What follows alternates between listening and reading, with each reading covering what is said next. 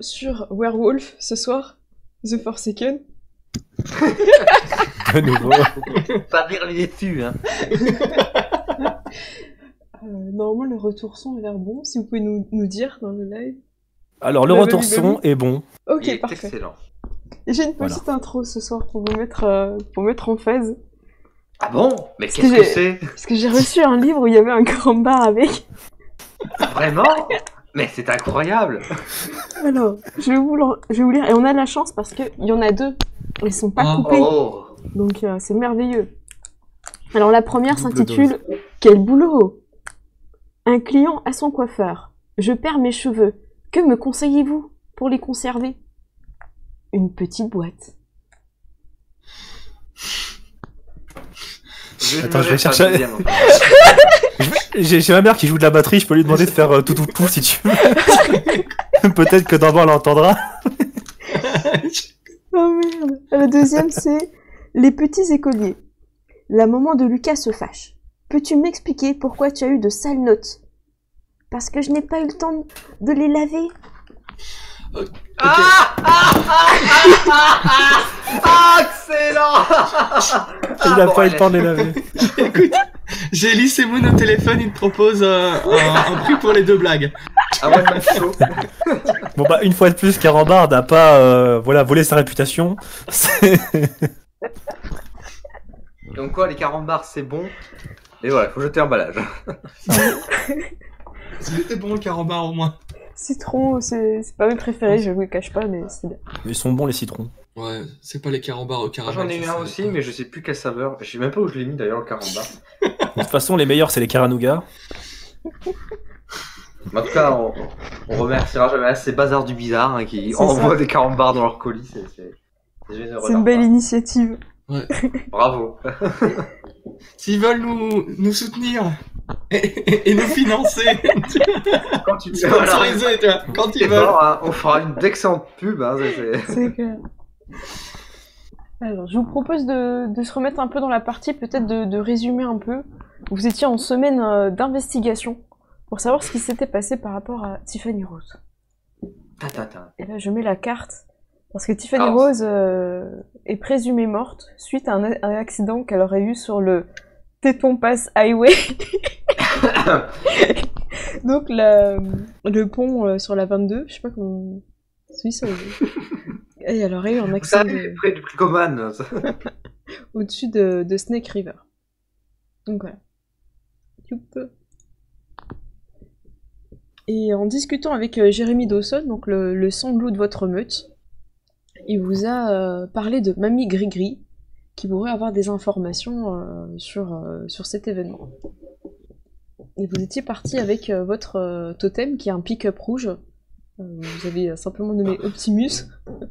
ce serait comment dire, le rabaisser de dire que c'est un simple pick-up rouge. Hein, c'est le pick-up rouge. C'est le pick-up rouge. C'est le pick-up rouge, tu as raison. Ah, c'est... Et vous êtes arrivé en ville, donc je vous zoome un petit peu sur la... Voilà, donc il y a des boutiques en ville, surtout des trucs pour les touristes, tout ça. Et vous vous rendez donc dans une boutique de type un petit peu indienne, où on peut acheter des coiffes, des bracelets, des bijoux, des trucs assez clichés, on va pas se... assez clichés pour touristes, avec les prix pour touristes. Est-ce qu'avant de reprendre, vous aviez des questions ou des choses que vous voulez préciser? Moi j'avais une question. Tu avais dit que le shérif me recontacterait le soir et on était le lendemain. Effectivement. Et je ne sais pas ce qu'elle devait te dire. Elle devait voir le maire de la ville, enfin la doyenne, qui est aussi la doyenne de Loup Garou, pour savoir si je pouvais la soutenir dans ses investigations. Ok, et ben elle te propose, elle t'a envoyé un message pour t'en parler le soir en fait. Okay. Elle t'invite à... Enfin, elle t'invite pas, mais elle te dit voilà, on peut prendre un café, j'ai des choses à te dire, ce sera mieux de vive voix quoi. Ok, parfait. Comme ça, ce sera plus simple. Donc à cet instant, tu ne sais pas exactement ce qu'il en est encore. Okay. Mais son message n'était... Enfin, te laisse présager que ça sent pas bon, quoi. Sinon, il t'aurait dit oui direct. Ok. Est-ce que pour le fun, je peux laisser mettre Jérémy sur le côté conducteur? Non. Ah mince. C'est une petite ville, mais pas à ce point-là. Non mais j'aimerais trop la scène, tu vois, le gamin qui conduit avec les ados derrière. Le collégien le plus badass de la ville. Est-ce que vous voyez bien tous les noms de tout le monde? Oui. Ok, parfait. Oui. Il n'y a plus mon nom, mais il y est maintenant. Oui, je viens de le mettre. Donc vous êtes garé, Optimus, ou... Enfin, il se gare tout seul, hein, je sais pas, à part si quelqu'un voulait vraiment conduire, sinon il se gare tout seul, quoi. On fait semblant de conduire, mais en fait on discute tout Est-ce le que long. techniquement on conduit à chaque fois, on monte sur Optimus, on fait semblant en fait, hein, on laisse Optimus... Bah, ok. Ah non, moi je laisse conduire, hein, moi, en tout cas. Ah c'est clair. Ah non mais ouais, Optimus il se débrouille hein. Donc sachez que vous ne perdrez jamais de points de permis en laissant conduire Optimus. Incroyable. Tu sais, je laisse mes mains sur le volant, tu sais, mais je laisse le volant glisser entre mes doigts, c'est ça. Optimus en fait il est toujours dans la limitation, tu vois. C'est ça. Il laisse ses enfants traverser et tout. C'est Exactement. 50 pile poil, mais par contre, il court à 50 en ville et il s'arrête brutalement à 0. Oh non, non. Jérémy donc sort joyeusement de la voiture. Bon, je pense qu'elle vous connaît pas encore. Elle a pas de meute. C'est une sang de loup. Elle préfère rester seule. Et elle connaît pas mal de choses sur les esprits, les anciens esprits de la ville. Et je pense qu'elle en sait plus sur cette rivière qui est assez connue par ici. Parfait. Bon, on va voir ça. Et si on veut des renseignements, je vous cache pas qu'elle aime bien qu'on passe à la caisse. Ah Bah, Will, tu peux payer? Est-ce que je peux débloquer des fonds? Attends, on doit passer à la banque avant. Est-ce que mes parents m'ont donné une carte de banque avec un truc en cas de problème? Vous pouvez avoir un petit peu de sous chacun, il n'y a pas de souci. Ouais, de toute façon, voilà. Moi, donc, C'est le budget Starbucks qui va y passer, c'est pas grave. Ouais, ça fera un café, un cookie en moins, tu vois. 200 $, c'est pas... Ouais, de toute façon, voilà, j'achèterai un truc, souvenir, puis on verra bien. Ouais. Est-ce qu'il y a un casino dans le coin, vu que c'est des Indiens? Je crois pas qu'il y ait de casino à Il est Jackson. dans la réserve en général. Ouais. C'est dans la réserve parce que c'est sur les lois de la réserve, en fait. Ah oui, d'accord. Vous rentrez. On regardera après pour les souvenirs. Voilà. Donc vous rentrez. C'est une boutique très bien entretenue, comme je vous ai dit. Il y a des colliers, des boucles d'oreilles, plein de. Tout de suite, je lance un jet de perception dans le monde des esprits. Ouais, voilà. J'allais le faire aussi. Ok, allez-y. À peine la porte entrée, voilà. C'est parti. 2. 3. 3. Ok. Pour une fois. Je peux pas sélectionner en fait mon Brian, donc je peux pas lancer de jet. Je t'attribue ton Brian. Voilà. Brian Stevens. C'est bon. Voilà, je peux lancer mon jet avec mon Brian. Brian. Tout ça pour ça. Bravo. Je pense que je peux m'enlever les droits du coup, je vais plus lancer de jet. Anticlimatique à fond, tu vois. Donc vous prenez un instant pour projeter vos sens dans le monde des esprits. Et ce que vous voyez, c'est assez fourni. Il y a des esprits de tourisme qui passent, donc ils sont là avec plein de colliers. Ils jouent en fait avec leurs colliers, ils se regardent. Et il y a également un vieux chien qui lui semble sentir que vous êtes des Urata et il réagit à votre présence. Il réagit de quelle manière? Il se lève et la queue dressée. Et vous savez que quand le langage loup, ça veut dire que il est prêt à pas à vous attaquer, mais il est sur ses gardes en fait. Ok. C'est son territoire. Est-ce qu'on peut lâcher une hormone de détente? Pas vraiment parce que c'est un esprit, donc il est de l'autre côté du goulet. Ouais, ok. Est-ce que je peux dire en langage des esprits une phrase du genre on vient en paix, entre guillemets. Mais c'est toujours pareil, toi t'es dans le monde physique, lui il est dans le monde des esprits. Ah oui. En fait, C'est ça, mais le donc, truc, on de peut toute passer, façon, tant qu'on n'agira pas de manière agressive non plus. Enfin, Oui, lui non voilà, plus. c'est ça. Ouais, exactement. On peut repasser dans l'autre sens, en fait. C'était juste... En fait, la plupart des esprits vous ont pas vraiment remarqué, en fait. C'est plus l'esprit chien, en fait, qui est sûrement un Le esprit gardien. de garde, quoi. Gardien, quoi. Ouais, c'est ça. Ok. Alors, je pense qu'il n'y a plus rien à voir dans le monde des esprits, on peut retourner... De toute façon, c'est très court, hein. Ok. Je crois que c'est vraiment la projection, c'est un instant, en fait. Ah, ok, d'accord. Donc c'est genre on cligne des yeux, on est dans le monde normal, on recligne des yeux, on est dans le monde des esprits, et Ouais, puis... c'est à peu près ça. Ok. Et la petite clochette continue à retentir encore quand vous êtes rentré. Qu'une dame assez âgée se lève du fond de sa boutique et s'approche de son comptoir. Que puis-je pour vous? Bonjour, hein. Bonjour madame. Et Jérémy s'avance. Bonjour Mami Grigri. Voici les nouveaux arrivés en ville. C'est ma meute. Il est un peu fier, tu vois, il est un peu fier. Bon, bah, je crois qu'on est capté. Je précise à personne dans la boutique à cette heure-ci. Vous êtes vraiment pas dans les heures touristiques. Ah, eh bien, venez, suivez-moi. On vous fait passer à l'arrière-boutique. C'est un peu comme sa petite cuisine, en fait. Je vous en prie, asseyez-vous. Je vais vous servir un peu de thé. Et soyez les bienvenus dans cette ville pleine de Est-ce qu'il y mystères. a cette chaise? Merci beaucoup. Et Eh bien, il y a ferai 4 chaises. un jet de perception pour sentir un peu ce qu'il y a comme odeur dans la pièce, dans la boutique. Vas-y. 4 Voilà. succès, Ah. William, parfait. Tu sens particulièrement sa présence à elle, dans cette boutique, et celle d'un homme d'une quarantaine d'années. Ok. Et avec 4 succès, je pense que tu sens que c'est quelqu'un qui vit souvent ici, mais qui est de passage dans cette pièce, en fait, qui reste pas... Et Il y a tu sais une, tout ce qu'elle a parenté- mangé pendant la semaine, hein, par contre. Elle a une parenté avec la personne ou... 4 succès, ouais, je t'autorise. Oh, ouais. Ok.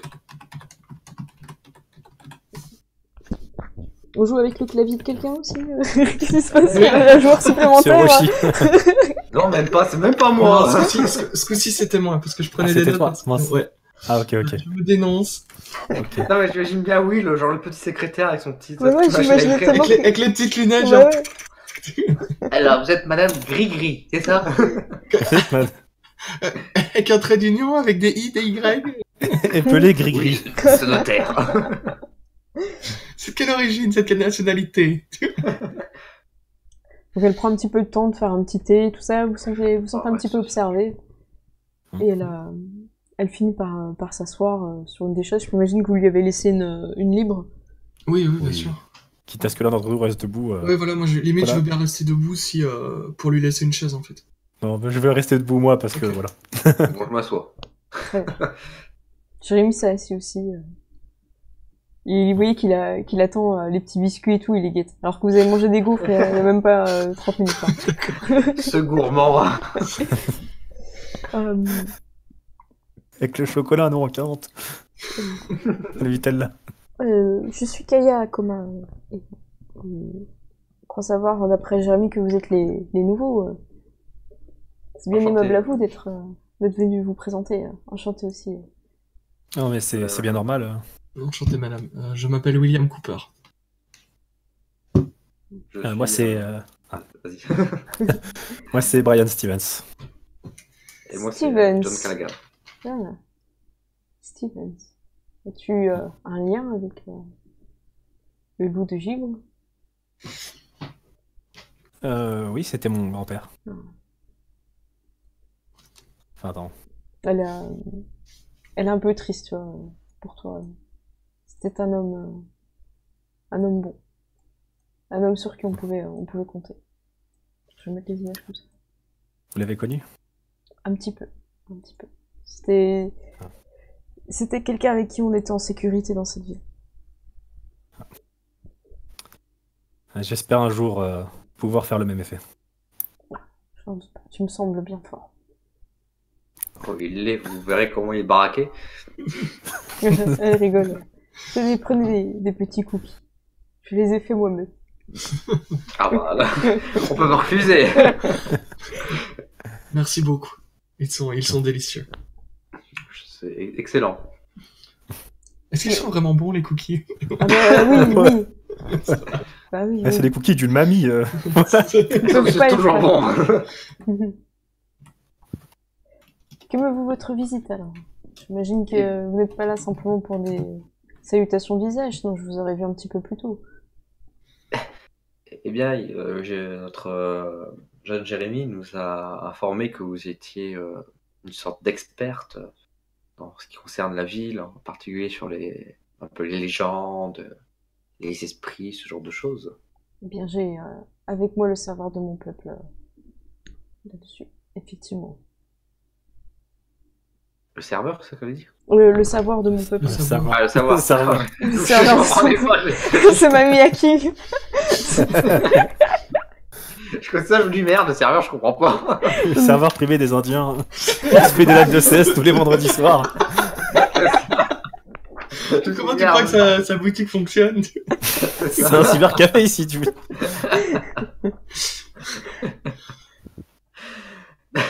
Très bien.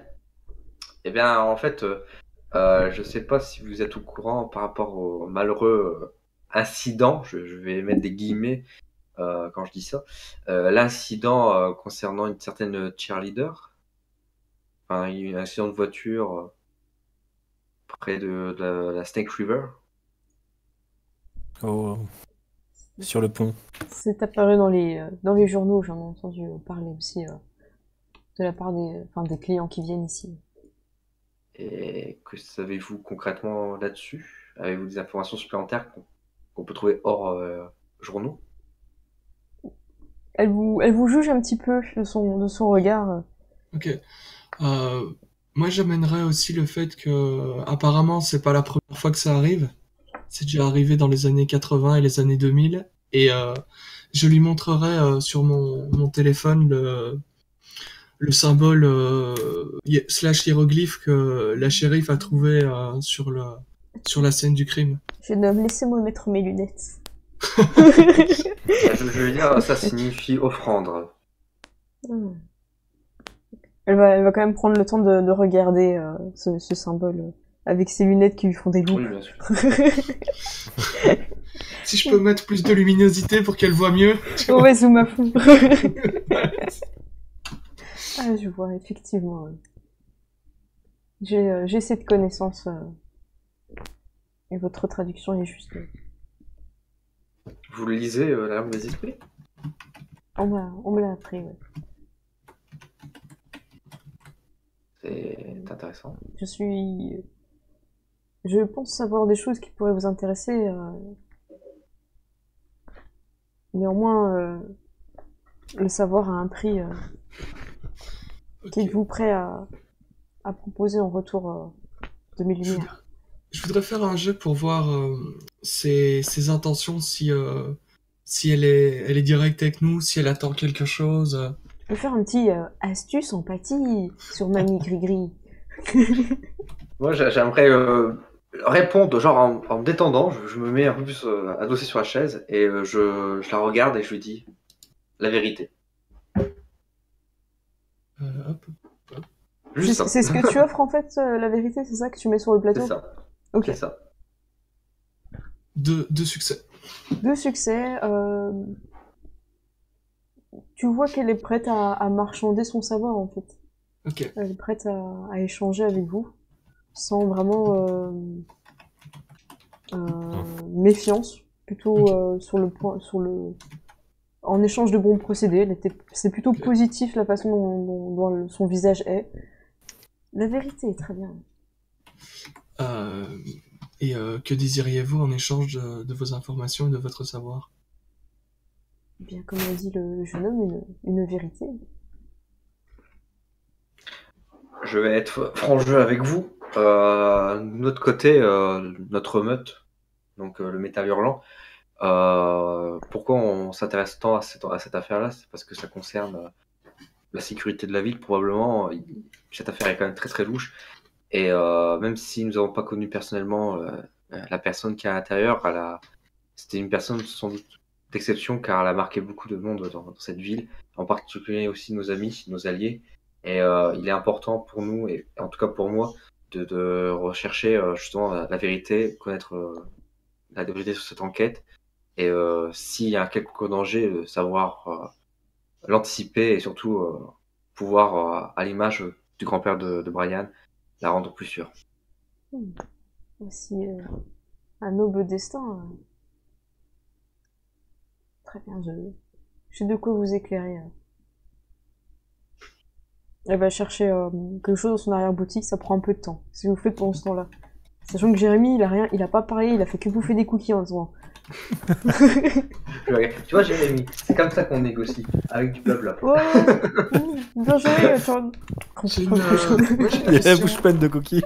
J'ai une question. Est-ce que John m'a parlé du symbole, enfin de son rêve en fait? Est-ce que tu as résumé ton rêve? Pas encore, je sais pas encore parlé. Ça va. Je l'ai en tête, t'inquiète pas, mais Et c'était pour savoir parce que je me suis dit que si tu m'en avais parlé, je lui poserais peut-être la question à elle maintenant. En fait. Mais voilà, c'est pas, j'y retournerai. On sait où c'est maintenant. Voilà. Donc vous l'entendez remuer des trucs. Jérémy s'inquiète un peu. Elle va revenir ou elle s'est endormie? Je vais faire un jet de perception pour voir si. Non, vous l'entendez fouiller. Hein. Ouais, à ce niveau-là, je fais déjà, elle est en train de fouiller, puis elle râle, elle sait pas où c'est. Je dirais à Jérémy, si elle dort, je pense qu'elle a le sommeil vraiment. T'imagines, la gêne n'empêche narcolepsie d'un coup. Quand les gens sont actifs, normalement, ils sont pas censés s'endormir, hein, même s'ils sont narcoleptiques. Ah, tu sais pas, hein, il y a des maladies, hein, tu sais. En tout cas, Jérémy vous dit ça, je suis assez étonnée de la façon dont ça s'est passé. D'habitude, j'avais entendu dire qu'elle était un peu plus mystérieuse et qu'il fallait déjà mener quelque chose en échange. Les bons triomphent toujours, Jérémy, ne t'inquiète pas. Ouais. Quand on a le cœur pur, les portes sont ouvertes à tous. De toute façon, on pourra toujours apporter autre chose plus tard, je pense. Ouais. Bien sûr. Juste, je voudrais essayer de... Enfin, comment dire... J'y attends rien de ce côté. J'attends vraiment rien de ce côté, mais on sait jamais. Je pense que mon grand-père a dû venir ici à son temps. Je vais voir si je peux pas sentir peut-être une odeur, un truc qu'il aurait touché, vu, quelque chose comme ça. Vas-y. Ah, ça va être galère. Enfin, tu peux, mais enfin, ça... Ah, c'est compliqué, hein. Allez, j'ai besoin de manger. Hein. Ah non, mais c'est mort, voilà. Heureusement, non. En fait, tu es distrait par l'odeur des cookies. Ah voilà, je sens des cookies. Du coup, j'en prends un et je le mange. Très bien. Il ne reste plus que 2 quand Mami Grigri revient. Ah là là. Ah, j'ai enfin trouvé. Est-ce que je peux en prendre un et en cacher un dans ma poche pour en donner une à Julia quand je vais rentrer Comme tu veux, ouais, tu peux. Tu mettre un cookie dans ta poche, mais quel genre de mec tu es? Non, mais pas la poche. Genre, je sais pas, si j'ai une veste, tu sais, de mettre dans Il pisse chez lui, il met des cookies dans sa poche, enfin, il pisse sur ses murs. Tu en as de un problème, John. Mais non, mais tu sais, je le prends avec une petite serviette, je l'emballe bien pour je le mets dans ma poche de mon veston, un truc comme ça. Ok. Ça marche. Non, je suis pas un bourrin en train de prendre le cookie, je le classe. Très bien. Elle revient avec une peau de bête enroulée. Faites-moi de la place, s'il vous plaît, les enfants. Okay. Je vais prendre l'assiette, je vais la mettre sur peut-être le truc de la cuisine ou sur l'évier. Okay. C'est quoi comme peau de bête? C'est une peau de loup ou ça? Non, plutôt un animal. Une peau tannée? Une peau tannée, ouais. Ah, mais c'est quoi comme animal? C'est une peau de vache ou? Non, plus petit. C'est quelque chose de plus petit. Je sais pas trop. Une petite biche ou je sais pas quoi. Ouais, une chèvre. Une biche? Une chèvre? Ouais, chèvre, c'est plus petit, ouais. Une petite chèvre. Ouais, vous avez un en animaux ou pas? Elle a la compétence animaux? Animaux, je pense pas. Par contre, il y a survie. Je pense qu'on a tous genre survie au moins un. Et au pire, à l'odeur, on doit savoir ce que c'est. Ah, il y a animaux, il y a animaux. Tu as animaux, toi? Non, j'ai pas animaux, mais il y a une compétence d'animaux. Allez, je vais vous chambrer. J'ai envie de faire, c'est peut-être une peau de chèvre. Quelqu'un a un en animaux. Il y a un.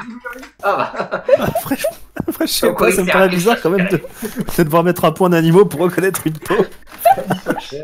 Non, mais j'imagine bien nous trois qui sont là, et les loups-garous expérimentés. Quel animal est-ce?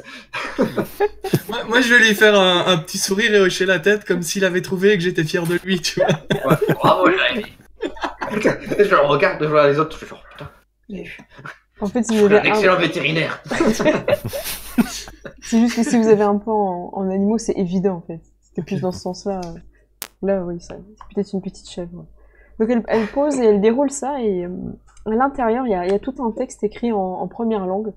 Donc c'est des petits symboles très géométriques, des petits triangles, comme des petites griffes. Je m'y attelle à la lecture tout de suite. Et limite, enfin, je fais peut-être une lecture à voix haute pour si Willy ou Brian sont intéressés.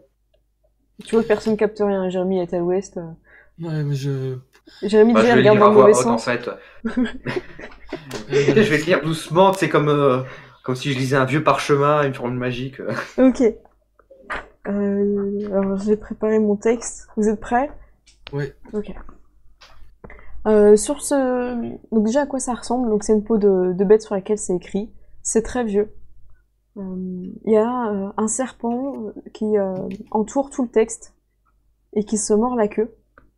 Et il est dans des tons bleus et verts. Ok. Et le texte lui est écrit en rouge.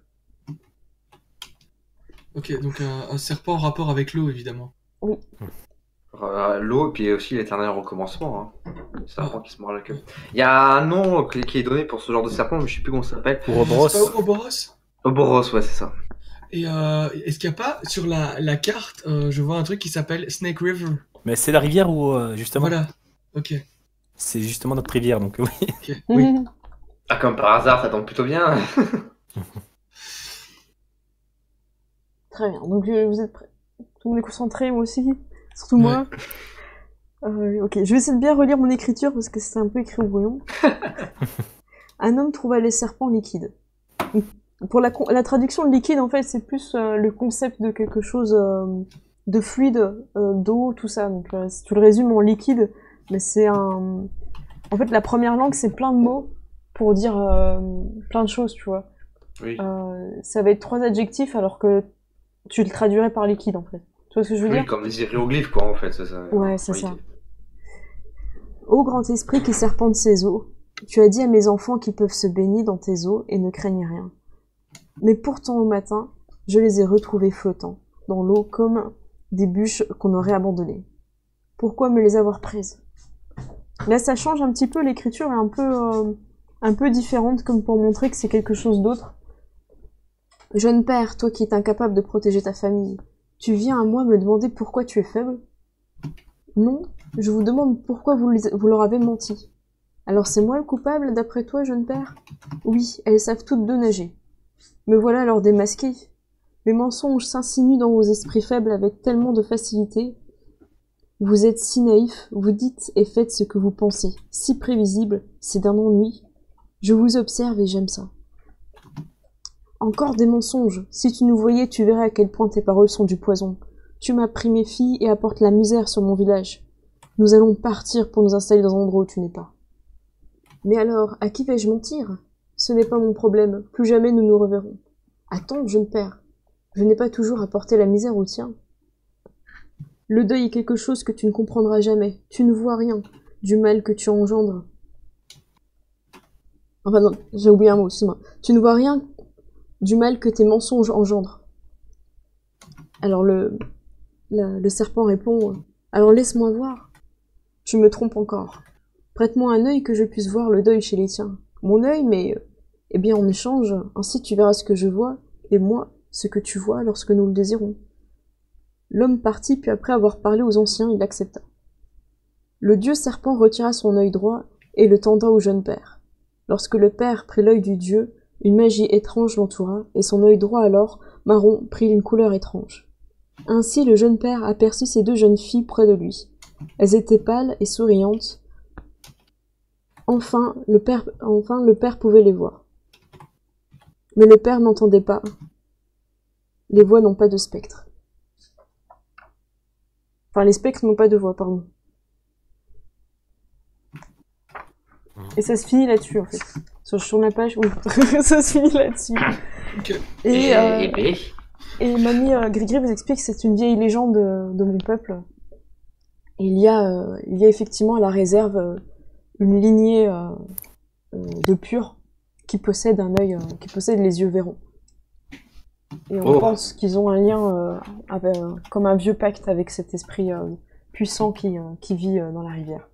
Car oui, le serpent liquide arpente le monde des esprits et nul Urata ne traverse sa rivière sans son autorisation. Donc, quand elle dit ça, ça veut dire que c'est dans le monde des esprits. Hein. Ouais. Ouais, ça veut dire que ça... Oula. J'ai une question. Est-ce qu'il demande quelque chose en échange? Je ne sais pas.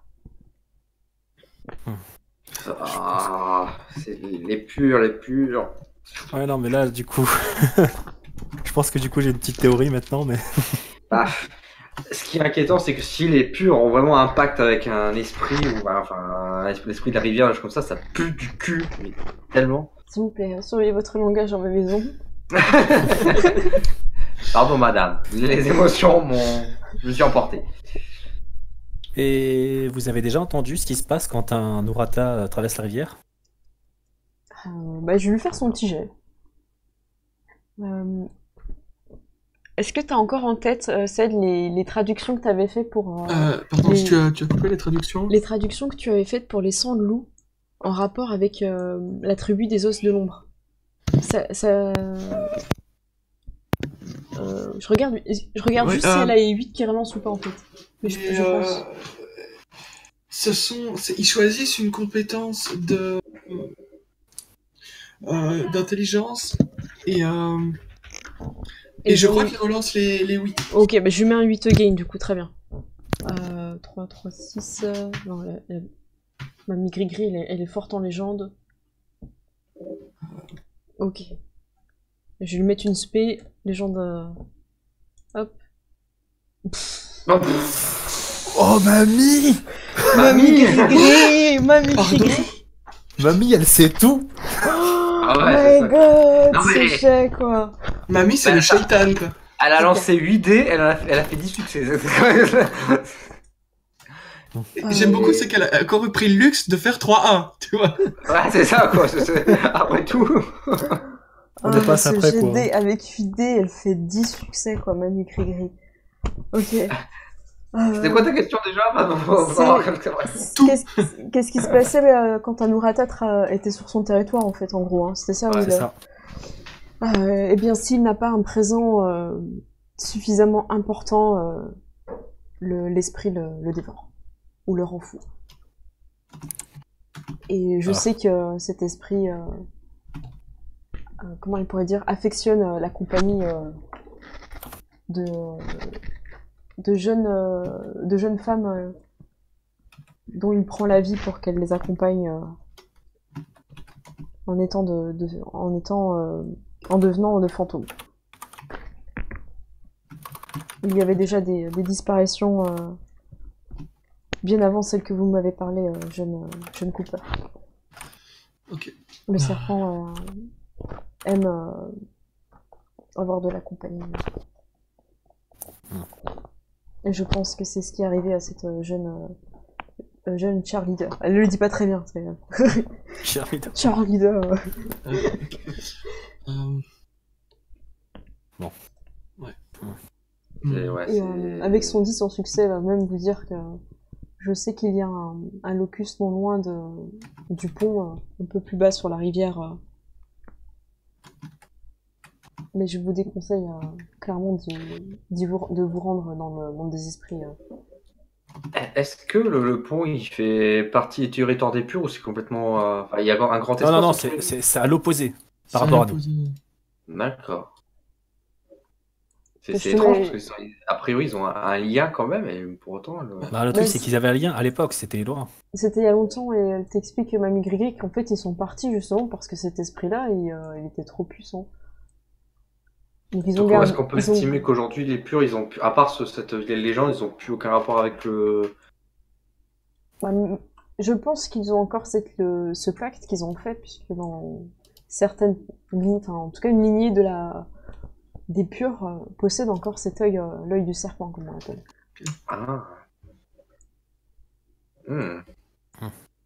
Intéressant. Moi, je vais lui demander si ça la dérange pas, si je peux prendre recopier le texte en fait et sur un papier quelque chose comme ça. Eh bien, très bien, mais je souhaite que ça reste secret. Et quant à ce dessin que j'ai vu sur votre mobile, j'essaie de dire les mots des jeunes. Sur votre cellulaire. Sur votre cellulaire, je crois reconnaître... parce qu'elle a fait du succès, hein, tout lui revient à l'esprit à un moment de génie. Je crois reconnaître la façon dont mes ancêtres avaient l'habitude d'écrire la première langue. Et je suis désolée pour ce que vous entendez. Pour le chat, oui. Non, mais y a pas de souci. Faudrait lui ouvrir la porte, je pense. C'est Non, Jérémy il est en train de mourir. En fait, il a des problèmes de digestion et ça lui fait super mal. En fait, il râle, il a hyper mal. Oh, le Et pauvre. ça finit par une galère. Voilà, vous savez tout. Donc la façon dont ses ancêtres écrivaient la première langue, Je pense que cette écriture est une écriture de pur. ok. Donc ce serait des purs quand même qui auraient réussi à aller là pour écrire ça. Donc ce serait les purs qui auraient, qui auraient donné quelqu'un en offrande. Est-ce que les purs seraient pas à l'origine de l'accident, qui après ils se débarrassent de la victime en l'offrant à la rivière?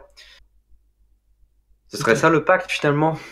Les purs causent des accidents ou incitent, peut-être provoquent des accidents de toute manière que ce soit, en incitant toutes les personnes à prendre telle route, des choses comme ça, et puis Ouais.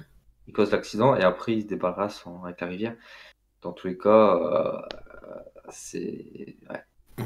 Ah, du coup, ce serait pas mal de savoir si des purs ont été aperçus dans cette zone. Je pense que ça se saurait, mais... Eh Bah ben, écoutez, Jérémy, ça peut vous le dire. Il vous dit, en tout cas, c'est entre le territoire des Bronx et le territoire de la meute de la doyenne. de quoi entre le Le territoire? pont, en fait, sépare les deux territoires. Ok, et après, c'est pas. On pense que ce sont des purs, ce ne sont peut-être pas des purs non plus. Parce que j'imagine que des purs en ville, ça ferait pas mal de bruit. Et, Je me dis mais clairement, je c'est pense qu'ils pas passeraient pas vraiment dans la les ville. défenses. Pardon? Je pense qu'ils passeraient pas les défenses, les purs. Hein. Ouais, voilà, c'est ça. Donc moi, je pense que c'est quelqu'un. C'est quelqu'un de l'extérieur. Peut-être qu'il y Enfin, a un pas de l'extérieur, justement de l'intérieur. Bah après, ouais, c'est probable qu'il y a peut-être un pacte avec les purs de la part d'une autre meute. Hein. Ouais. Parce que c'est vrai que l'attaque des purs remonte, enfin, à part, je veux dire, la meute qui, comment elle s'appelle déjà, la meute qui protège là avec Sean. Les loups de sang. Et l'autre sang. Les Hauts de sang, à part eux qui subissent ces attaques de part et d'autre, au final, les autres meutes sont entre guillemets plus tranquilles, non? Oui, c'est ça. Ils ne subissent pas les attaques, ils attaquent aussi, je pense. En fait, le Dès qu'il y a un territoire pur qui de... passe, ils le défoncent. C'est ça. Et Jérémy rajoute qu'en fait, le territoire de la meute qui protège, elle entoure en fait les autres territoires. C'est vraiment une barrière. Celui qui a le plus grand territoire. Il fait 127 km de périmètre pour 830 km². Ah, d'accord. Il s'étend tout autour de la ville en fait. Ouais. On va pas le voir, mais... Je vous le mets sur le live en fait. Ouais, j'ai en train de regarder justement. Ah, je vais checker. Ah, le d'accord, live. Je te aller fais sur un le live, imprimé du coup. écran sinon. Hop, mais je te le mets dans Discord. Pour, comme ça t'évitera de ramer avec ton PC. Ah ouais, d'accord. Non, mais il est vénère, le... C'est le truc à Jackson Peak et tout ça? Ouais, c'est la tache marron, ouais, c'est ça. C'est Ah vrai, ouais, c'est non, la grosse mais- tache marron. Ah ouais, ils sont Eneravax. C'est ça. Et En même gros, temps, je préfère notre petit territoire posé que le lore ultra vénère. Hein. Ouais, ça doit être cheveux. Oh, il faut être ambitieux, Will. Non mais d'accord, mais pour l'instant on est trois, qu'est-ce que tu veux qu'on gère un territoire comme ça? Pour l'instant. Pour l'instant. Il me fait peur, John, quand il est comme ça. Conquérir le monde, par Binest. C'est ça. Ok. Ah, mais c'est Euh, 10 succès quoi. C'est quoi la tache bleue au fait, c'est à qui? La petite et, tache bleue toute petite là, bah c'est vous. Ouais. C'est vous. Ah, c'est là. un autre. Ah. C'est vous la petite. On est mignons.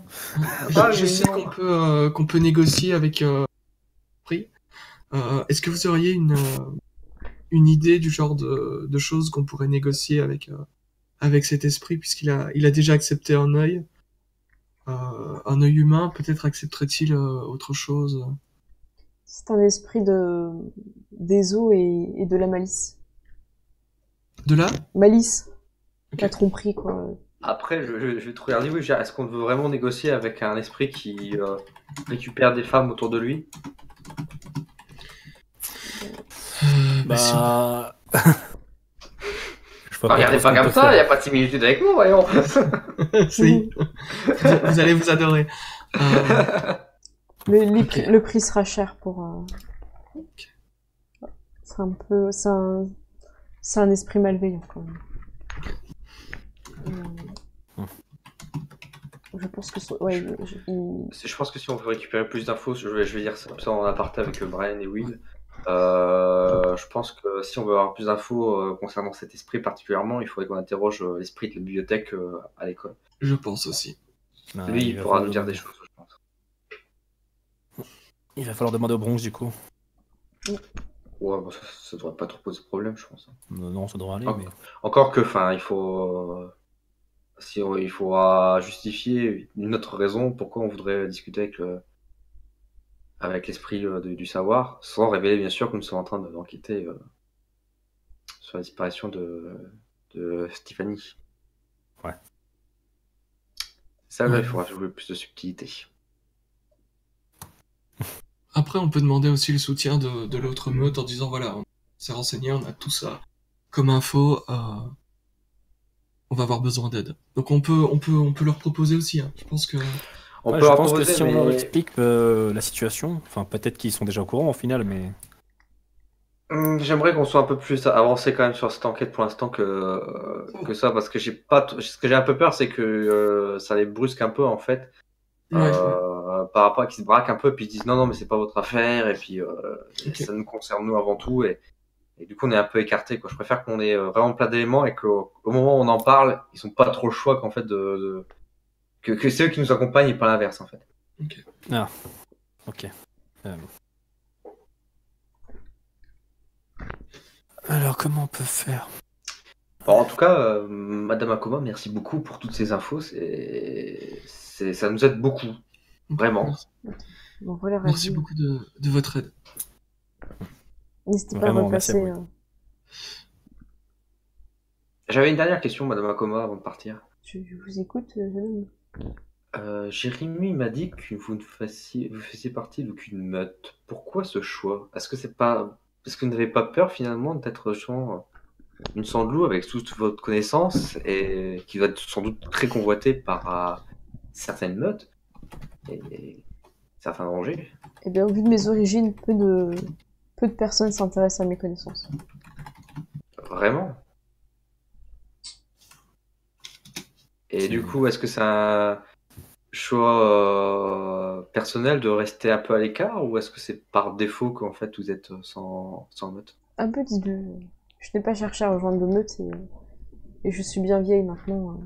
J'aime rester tranquille dans ma boutique et aider comme je le peux. Je comprends bien, Madame Akoma. Dans tous les cas, si vous désirez un jour faire partie de notre équipe de jeunes, votre sagesse et votre expérience nous sera d'une grande aide. Bien. Elle sourit. Je crois que quelqu'un a apprécié mes cookies. Plus que les cookies également votre personne, Madame Akoma. Et puis je vais m'en aller. Mais les cookies sont très bons. Charmeur avec les femmes, mais même avec les vieilles, tu vois, c'est ça qui est beau.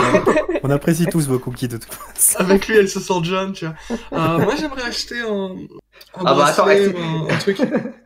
Si je peux séduire la vieille pour qu'elle nous rejoigne avec un petit coup de jeune, honnêtement. Oh non. Ah ouais, pareil que oui, par contre, je vais acheter un petit gris-gris, n'importe aussi. quoi en fait. Bien, je vous conseille Bon, je vais me d'acheter... sentir coupable, j'en ai acheté un aussi du coup. Hein. Moi, ce serait plus un bracelet ou un truc un peu, peut-être un peu de protection, en fait, pour offrir en cadeau, en fait. D'accord, elle vous... Ouais, il y a ça. pas un truc comme ça, un peu féminin, un truc comme ça qu'on pourrait faire. Oh, si, venez, jeune homme. Parfait. Elle va essayer de vous refourguer plein de trucs, là. Je lui fais un petit jet. Un jeu de marchandage, ça nous fait un petit succès, on est dans la merde. Hein. Après, Will, il a pas vraiment la valeur de la... Il va y bon, avoir on aura 50 des milliards dettes. d'attrape-rêves là-dedans en plus. C'est, voilà. Donc, C'est quand même costaud. Hein. donc elle fait 2 succès pour essayer de vous vendre En plus, la parure qui va avec. En plus, avec le... Voilà, alors là, c'est... Je ressors déguisé en indien. Avec la couronne et le tomahawk à la ceinture, avec la couronne de plumes. Tu sais, moi, je prends une grande pipe, tu sais. Ouais, moi je vais acheter peut-être plusieurs bracelets en fait. Ok, très bien, bah elle vous facture ça, elle est contente. Madame Akoma, en fait, c'est le petit vieux prêtre là qu'on avait dans l'agence de Sakano, c'est qui réclamait pour son trou. Ah, Sanzo. Sanzo-san. Là, on a trouvé la femme à Sanzo-san.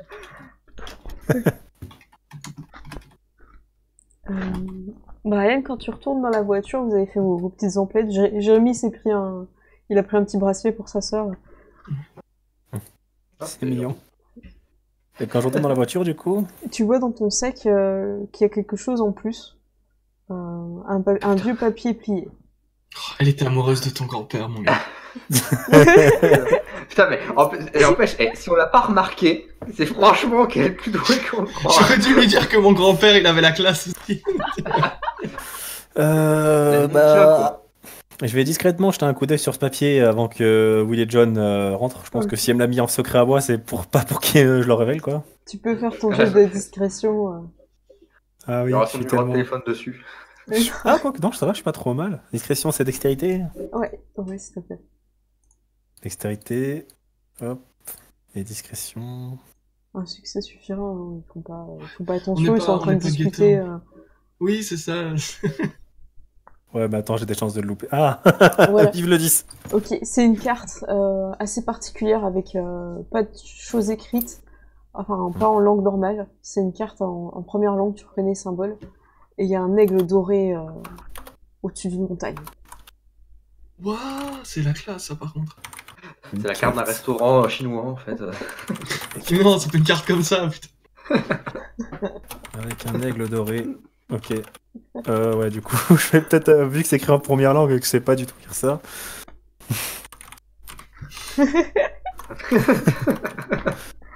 Bon. On m'appelle. John avec sa coiffe de plumes, tu vois. Sa tête de bison. Frère aigle de la nuit, tu vas demander. Ok, bah du coup, je vais ranger le... Enfin, c'est classe, je vais ranger le papier, puis... Bon, on verra plus tard. Ça marche. Tu m'enverras un MMS, tu sais. Oui, j'ai raté.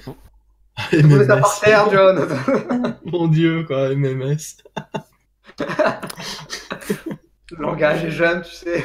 Par contre, je voudrais juste essayer de refaire ce que j'avais fait dans la boutique au niveau de cette carte, voir si aussi pareil... Ah, parfait. Si par hasard, ce serait pas quelque chose qui aurait été laissé... Je vais mettre un point de volonté. Vas-y, tu perceptionnes la feuille. Ah merde, je peux pas mettre de point de volonté sur les jets de perception. Ah, c'est pas grave, ton succès, ça va. Ah, Tu as... Mais c'est t'as bon. 3 succès, c'est bon. C'est bon, j'ai pas de point de volonté. Garde ton point, ça. Ah merde. Y a... Ça sent ton grand-père au point où tu te dis que c'est peut-être lui qui l'a fait, la carte. C'est lui qui l'a écrit, ok. Ok. Ou alors il s'est plongé le front avec, tu vois. Bon, voilà, Ce c'est... jour-là où tu liras cette carte, c'est que je suis probablement mort. Ah non, mais ça veut dire que c'est hyper important en fait. Du coup, on va déposer Jérémy, peut-être. Ouais, si vous pouvez me ramener avant que ma soeur elle rentre. T'inquiète pas. Et n'oublie pas ta mission, Jérémy, hein. Oui, non, On mais j'ai compte sur pas oublié. Je vais fouiller dans son ordinateur et je vais tout mettre sur la clé. Et n'oublie pas, si tu te fais choper, on n'a rien à voir avec cette histoire. Ouais. Si tu me vois un jour débarquer avec mon sac, hein, tu sauras ce qui s'est passé. C'est pas grave, écoute, on a une maison d'amis dans mon... On a un étable, tu sais. Eh bien, merci les gars. Allez, courage, Jérémy. On se voit samedi pour le barbecue. Barbecue. Ouais. Ok. Pas de soucis. J'emmènerai des chips. Ah, excellent, parfait. On a toujours besoin de chips. Parce que la viande, ça prend trop longtemps à cuire. Et quand il rentre, vous voyez la femme que vous aviez vue, enfin la jeune blonde. La fameuse belle-mère. La belle-mère qu'on a tous draguée. Voilà, c'est ça. Est-ce qu'on poursuit ou est-ce qu'on s'arrête là? Moi, je vais quand même lui faire un petit sourire, tu vois. Je t'accompagne, j'ai envie d'y aller aussi. Donc elle gronde un peu. Jérémy, tu me préviens moi quand tu sors. J'aime pas te savoir dehors. Vous en Même faites si pas, tu madame. n'étais pas seul, Il est en sécurité avec nous. Très bien, mais évitez de l'emmener dans des endroits dangereux, il est encore jeune. Vous en faites pas. La prochaine fois, nous vous préviendrons personnellement. Je comprends. Vous voulez entrer? Nous avons fort à faire, mais l'invitation est intéressante. Je te regarde bizarrement quand tu parles comme ça. Ouais, c'est ça, même moi je suis un peu surpris. Jérémy, il te fait des signes Le grand derrière. rappel. Derrière sa belle-mère, il te fait des signes, mais qu'est-ce que tu fais? Je fais ça volontairement pour embêter Jérémy, nous sommes d'accord. Hein, Oui. Voilà. Elle vous laisse partir, mais... Ça a l'air triste, bien sûr. Jérémy lui dit, ouais, faudra acheter des chips pour demain. Il se barre. Cet enfant est tellement un vrai enfant. Achète des chips, maman, s'il te plaît. Tu pourras prendre 50 paquets. J'ai bien envie de lui envoyer un message, prends des Pringles.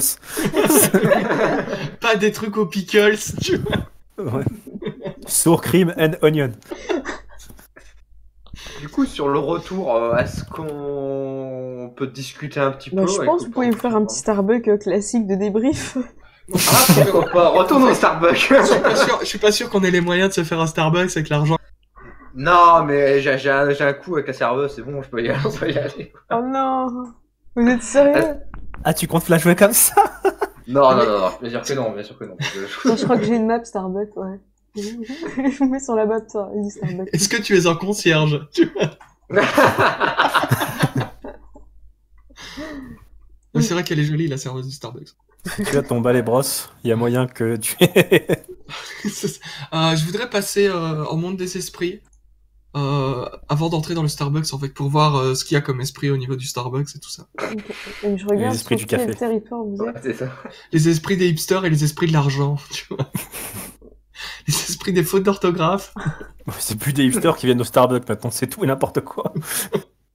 Je crois qu'il est dans le territoire... Il était pas loin du square, hein, c'est ça, hein. Non, mais ceci dit. Oui, il était en face de John Colter, juste en face. Ah oui, bon, bah, c'est dans le territoire de la meute de la doyenne, ouais. Ceci dit, vous vous moquez de moi, mais l'idée de surveiller les femmes, les jeunes femmes, c'est pas inintéressant, parce que si elles sont en danger à cause de l'esprit malade, il faut mieux les avoir à l'œil. Ouais, il y en a une qui disparaît tous les 10 ans. Mais je te soutiens et je te comprends, c'est juste que je te charrie. Ça peut s'accélérer, hein, ça, on sait pas. J'enlève la date. Voilà. Donc, vous tentez... ouais, vous avez encore un peu de monnaie pour prendre des petits trucs, quoi. Voilà. Pas, donc, Je vais faire un truc que personne ne fait au Starbucks, je vais prendre du thé, tu vois. Oh, c'est sale. Avec mon accent distingué, je vais prendre du thé, tu vois. Ah non, ouais. Bah moi, je vais être raisonnable, je vais rien acheter, je crois. J'ai déjà trop dépensé d'argent et... Du coup, William, tout le monde fait... Ils vont s'asseoir et ils te laissent prendre un thé. Ouais. Ah non, Brian, mais moi je vais prendre un mocha blanc, moi je m'en fiche. Voilà. Je vais lui faire un petit sourire à la serveuse et puis, je vais faire... Pas pour moi aujourd'hui. Genre, c'est triste, hein. Tu devrais lui dire, c'est pas pour un café que je suis venu. Ah, pas bête. Et là il y a Katharina qui rentre. Non, je la drague pas, je fais juste un petit... Comme je dis, je fais juste, pas pour moi pour aujourd'hui, avec un petit sourire. Puis voilà, quoi.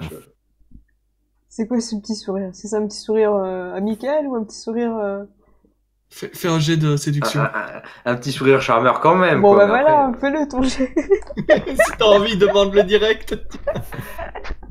je pensais pas vraiment... C'est plus vous qui avez envie que je fasse un jet, hein, plus qu'autre chose. Vous voulez avoir à quel point elle tombe amoureuse, c'est surtout ça, quoi. Elles vont pas tomber amoureuses à cause de la souris. J'aurais dû mettre spécialité, j'aurais dû mettre drague, hein, franchement. Je devrais faire des jauges comme dans les Sims pour vos personnages, parce que Mais c'est basiquement ça le système de porte. Ouais, mais je crois que t'avais fait déjà des bons succès, non? Ouais, je crois qu'il avait J'avais pas déjà fait déjà un eu petit 3. succès la dernière fois, ouais, donc... Combien on va mettre 2? Je vais mettre 2. Et là, tu fais 2? Ok.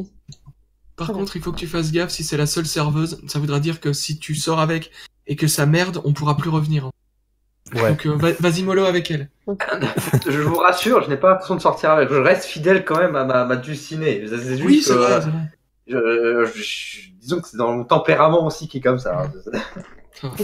Et, mais il me John, semble elle répond à ton sourire. Ah, Dis-moi, John. mais non, mais je voulais être. Il me semble que. Attends, je vais approcher le micro. Ouais, s'il te plaît. Je voudrais charrier un peu John et dire. Et il me semble que avant une semaine, c'est pas considéré comme trompé, je crois. Tu vois. Je crois que t'as un délai de 24 heures. Tu vois. Un délai de... C'est ça. Un délai de résignation. Tu vois. Et tu leur avais dit pour Katharina ou pas en fait? oui, je j'avais l'avais dit. dit. Ok. Je l'avais dit, ouais. Et, Ça va. donc, Je- elle vous appelle après pour votre boisson et elle appelle John aussi. je les accompagne. Ok. Elle t'a fait, tu vois qu'elle t'a fait une petite boisson, le truc que t'avais pris la dernière fois, puis elle t'a fait un petit clin d'œil. Oh. Bon, il fallait pas, enfin, c'est trop gentil, voyons. Est-ce que John, elle l'a écrit correctement? Ouais, cette Waouh. fois. Cette fois. Ah, D'ailleurs, oui, Elle est-ce a qu'elle a fait des révisé. fautes sur le... Moi, je suis Ouais. toujours Will. Tu vois. C'est toujours lui, et Brian, Et brillant, Brian avec un I. brillant.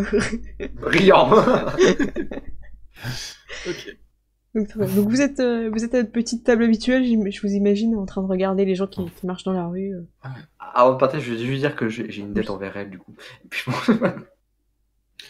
Moi, je vais Elle, vider toutes les sucrètes possibles et imaginables de remonter parce que c'est pas spécialement bon le thé sans sucre. Quoi. John elle acquiesce quand tu dis ça. Voilà. Donc vous êtes un petit comité. je m'assois, je regarde lui et je fais j'y arrivais de toi cette nuit. Je fais genre avec les deux bras, t'es genre direct dans l'action. Ouais, ok. C'est... What? Est-ce que t'es sûr que ça va pas gêner notre amitié? Je préférerais qu'on reste amis. T'inquiète pas, rien d'érotique, c'était plutôt le contraire, je devrais dire. Hein. J'avoue que je suis un peu déçu et rassuré à la fois. Je te connais pas encore assez pour ça. Tu veux apprendre? Non, ça va. La romance, ça va 2 minutes, mais bon. C'est clair. Pas devant la serveuse. Et il disait quoi, ton rêve? Bah oui, est-ce que tu veux vraiment savoir ce qui s'est passé cette nuit-là ou pas? Oui. Je pense que ça peut Qu'est-ce être... que tu sais concrètement, toi, réellement? Je me souviens m'être réveillé au milieu de nulle part, nu, un peu apeuré et couvert de boue, de feuilles mortes et de... Comment dire? Avec un genre de goût de cendre ou en bouche, tu vois, un peu... D'accord. Bah écoute, un peu comme quand tu rallumes une clope, tu vois, le goût un peu... je vois très très bien. Je vais te décrire clairement ce que j'ai vu dans ce rêve. Ouais. Tu fuyais. Ok. Tu avais peur, tu t'enfuis. On était durant une nuit de nouvelle lune, donc une nuit bien noire, bien sombre.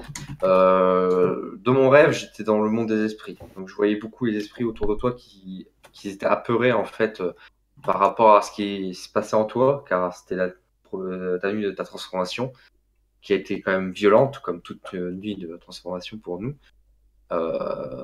Tu as perdu le contrôle, tu es devenu un... Ah merde, comment déjà le nom, c'est Un gourou. Un gourou. Un gros. Un gourou. Tu es devenu un gourou cette nuit rapidement, tu continues à t'enfuir et fuir malgré ta forme. Et tu as traversé une route nationale, tu as percuté une voiture.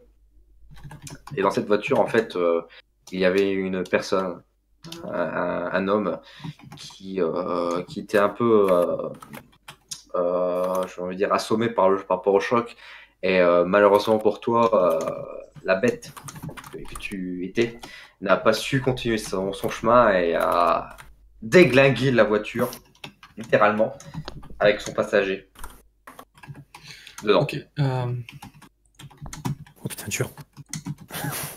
Ok. Ouais, je devais être probablement très effrayé par ce... T'as pas vu ce qui me poursuivait Il me semble pas que tu étais vraiment poursuivi par quelque chose ou quoi, t'étais apeuré. Après, si ça peut, enfin, je sais pas si ça peut te rassurer ou non. En général, la première nuit de transformation, on est toujours un petit peu apeuré par nos propres sens finalement. Donc, Est-ce que il y avait vraiment une menace derrière toi ou est-ce que c'était juste parce que tu commençais à perdre le contrôle et l'état d'esprit du coup?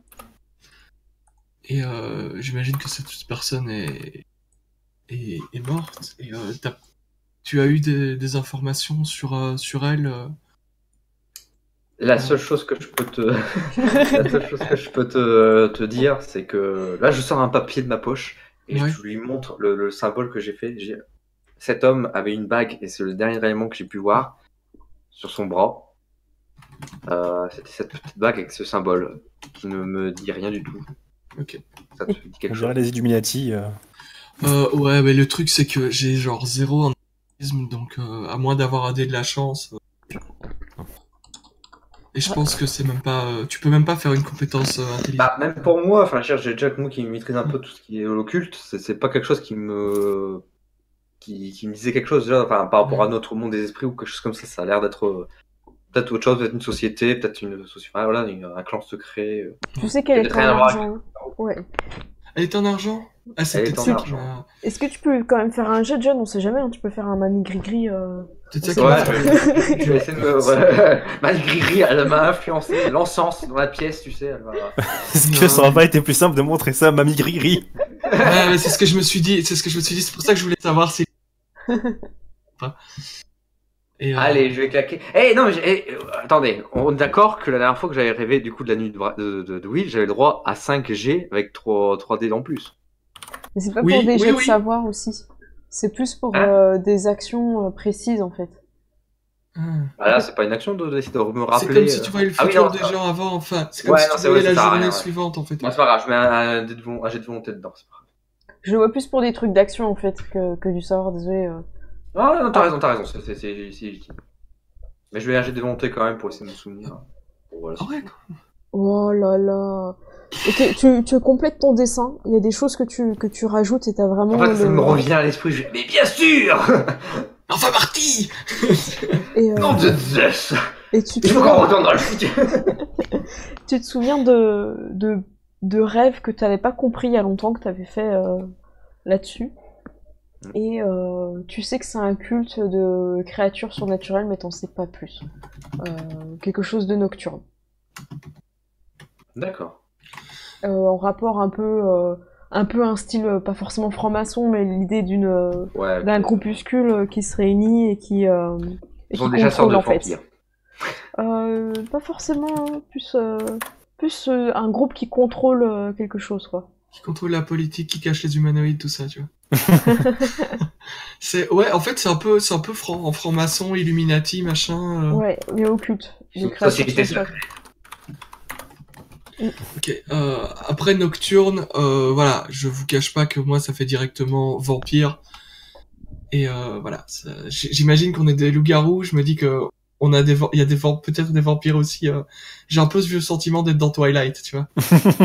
C'est un peu, voilà. Est-ce que je vais te poser une question, Will, Ouais. par rapport à ce que maintenant que tu sais qu'est-ce qui s'est passé avant sur ta transformation, ta première nuit, ça va, enfin moralement? Bah, ça fait un coup. Après, je me suis bien douté que j'avais dû blesser quelqu'un ou quelque chose. Surtout le coup de téléphone que j'ai reçu aussi, c'était hier soir ou avant-hier, je sais plus. Que j'ai reçu, voilà, ça m'a pas. On menace pas les gens juste comme ça en fait. Donc je pense que voilà. Non, bien sûr. Peut-être,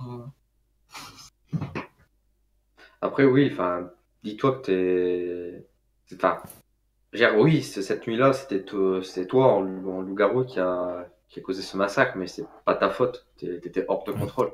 C'était la bête qui sommeille en toi, qui sommeille en nous, chacun de nous, qui avait pris le contrôle, et ça, malheureusement. Et voilà, d'un côté, je suis un peu aussi rassuré de pas avoir blessé un père de famille avec des enfants. Voilà, je me dis bon, voilà, c'était un Illuminati, tu vois. Je veux dire, c'était des enfants visiblement. Ils sont assez grands pour me menacer, donc ils peuvent prendre soin d'eux. Mais après, la culpabilité va probablement taper d'ici 1 heure ou deux quand je vais réaliser. Mais là, pour l'instant. Tu sais, oui, en fait. tu as causé ce massacre cette nuit-là, mais si ça peut te rassurer ou pour te faire comprendre qu'on est pareil dans un sens. Moi, lors de ma transformation, j'ai aussi tué des gens. Et ces personnes, c'était rien que moins que mon père et ma mère. Oh merde. Et c'est pour ça que ma sœur aussi est en béquille aujourd'hui, c'est parce que j'ai complètement perdu les pédales. À la base, mon père et ma mère ont essayé de m'enfermer, de me contrôler, sachant que cette nuit-là allait arriver. Et malheureusement pour eux, j'ai été un peu surpassé. Et puis s'en est suivi le reste, quoi. Donc je pense que on est loup-garou, on est comme ça, c'est notre nature. Et malheureusement, je pense qu'on est très nombreux à avoir du sang sur les mains qu'on n'a pas voulu. Et tout, c'est de savoir continuer à passer au-dessus de ça et faire en sorte qu'on ne laisse plus jamais la bête en nous reprendre le contrôle. Okay. Mais là, je pense complètement comme toi. Je pense que c'est quelque chose qu'on doit contrôler et contenir et s'en servir pour protéger les gens, soit de ceux qui ne peuvent pas le faire eux-mêmes, soit de ceux auxquels on tient. C'est ça. C'est pour ça aussi que je voulais créer, être à la tête d'une meute. C'est pour faire en sorte justement que s'il y a d'autres loups-garous dans cette vie ou dans une autre, qu'on puisse être là aussi pour savoir protéger la population. C'est vrai qu'en entendant vos histoires, moi je suis content qu'il y ait eu des gens pour s'occuper de moi quand c'est arrivé, quoi.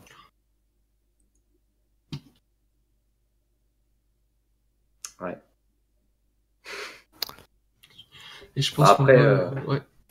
C'est sûr, on n'a pas le même vécu, on n'a pas le même passé, mais toujours, on est loup-garou, on est frères.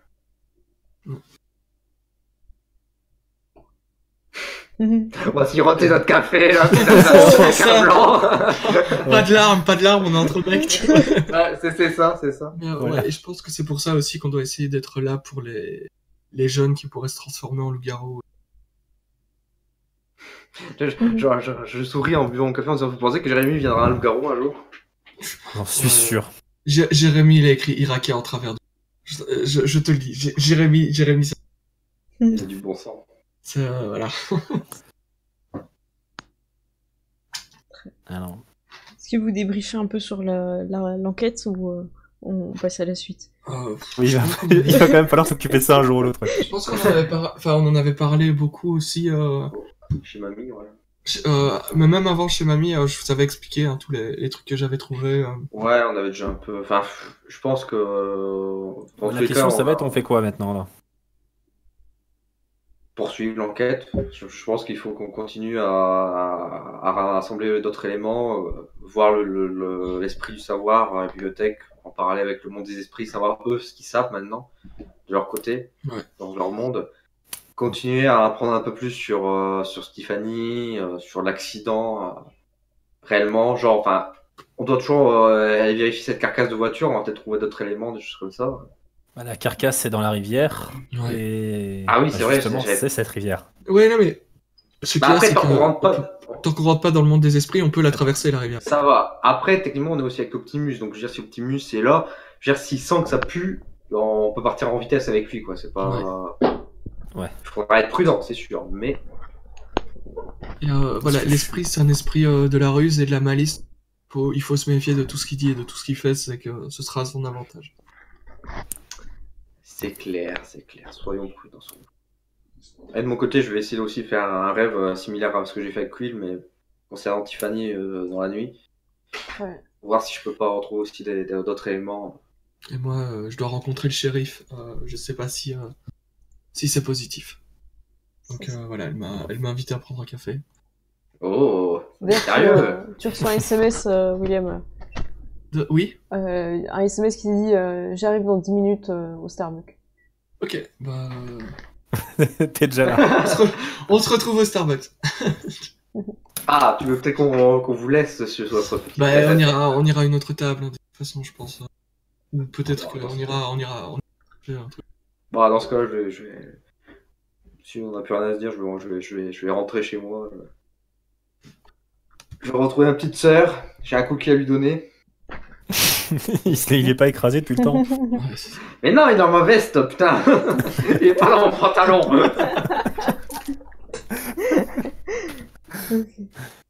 Bon. Très bien. Ouais. Bah, écoute, on va te laisser, oui, alors, du coup. Ok, bah écoute, à bientôt, je vous garde au courant pour ça. Est-ce que je peux, avant de partir, est-ce que je peux lui chuchoter quelque chose à l'oreille à Will, histoire que quand le moment sera venu, je pourrais lui donner 3 dés supplémentaires sur son jet de drague. Exactement. Oh oui, oh merci. Oh merci. Alors je fais ça. Ok. C'est pour ça que c'est lui le chef, tu vois. Je vais lui dire, mais la langue, et puis je m'en vais. Et je tiens à dire que vous gagnez tous un XP pour cette excellente action. En fait, il y a un pot commun de 3 XP, puis après vous faites comme vous voulez, en fait. Ok. Et je vais même en mettre un quatrième, parce que je considère que vous prenez aussi des XP à Jérémy ou à Optimus. Ok, Donc, ça va. Ouais. donc je vais ouvrir un petit document, puis je vous mets les XP. Ouais, bah, je pense qu'on hors live, il faudra qu'on regarde ensemble peut-être pour rajouter des points Ouais. à ce qu'on a gagné depuis le temps. Ouais. Bah, on verra de toute façon à la fin du live. Ça marche. Ouais, voilà, c'est ça. Ouais, c'est ça, c'est ça. Donc vous allez gagner 4 pex. Cool. En sortant, John, tu vois un truc qui brille par terre. Ou sur le trottoir, quand tu sors du Starbucks. Je m'en approche. Et ben c'est ça, tu ramasses 4 XP. Incroyable. Ce sont des bitcoins. Je suis riche. Je suis dans ça, je suis riche. Libre à toi de partager ou pas. Il va les manger. Mais c'est mon précieux. C'est mes XP, c'est pas les vôtres. Du coup, je voulais juste dire en partant, John, t'as une minute? Ouais. Ouais, j'en ai pas parlé dans le Starbucks, j'aurais peut-être dû, mais et tu sais lire la langue des esprits, toi, c'est ça? Ouais, c'est ça. Est-ce que tu peux me lire un petit papier? Ouais, pas de soucis. Par contre, ouais, j'aimerais pas éviter de faire ça au milieu de la ville. On va peut-être aller chez moi ou chez toi, comme tu veux. Plus chez moi. Si tu préfères, y a pas de soucis. Ok. Je vais faire ça vite fait, William, ça te gêne pas, comme ça après, t'auras le shérif pour toi tout seul. Il est parti. Ah, ok, bon, bah, voilà. Hop, Ah, il est après. parti heureux, donc du coup, c'est bon. Donc c'est parti. Attends bien. Donc Marianne, t'arrives chez toi, il y a ta petite sœur qui dort, ta grand-mère est devant sa série Amour, gloire et Loli.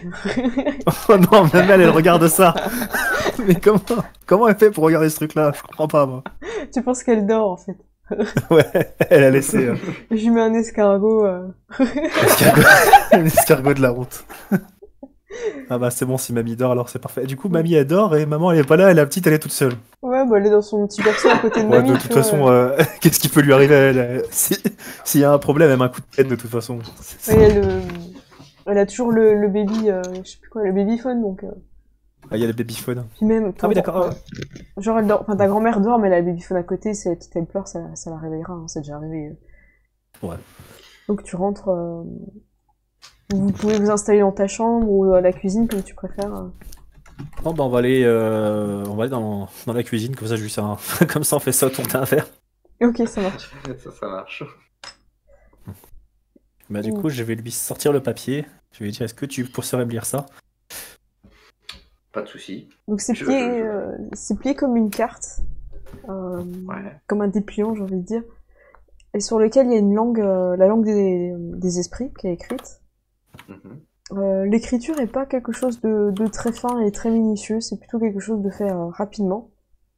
Ouais. Et il y a des dessins d'esprit dessus en fait. Clairement pour toi, John, ça apparaît comme la représentation d'esprit. Donc il y a une montagne sur laquelle il y a un oiseau d'or. Et je te laisse faire un jet d'inté occultisme, ou inté ou astuce, comme tu préfères. Je vais regarder ce que t'as de plus. T'es occultiste, c'est ça qu'on dit? Ouais, c'est pareil pour toi. Ouais, pareil, t'embête pas alors, c'est pareil. Ah, j'ai teinté. Et occultisme, tu n'as pas un truc en légende ou... Faudrait que tu prennes peut-être légende ou esprit en occultisme, pardon. C'est belle. Ouais, enfin, quand on mettra mes XP, ouais, pourquoi pas.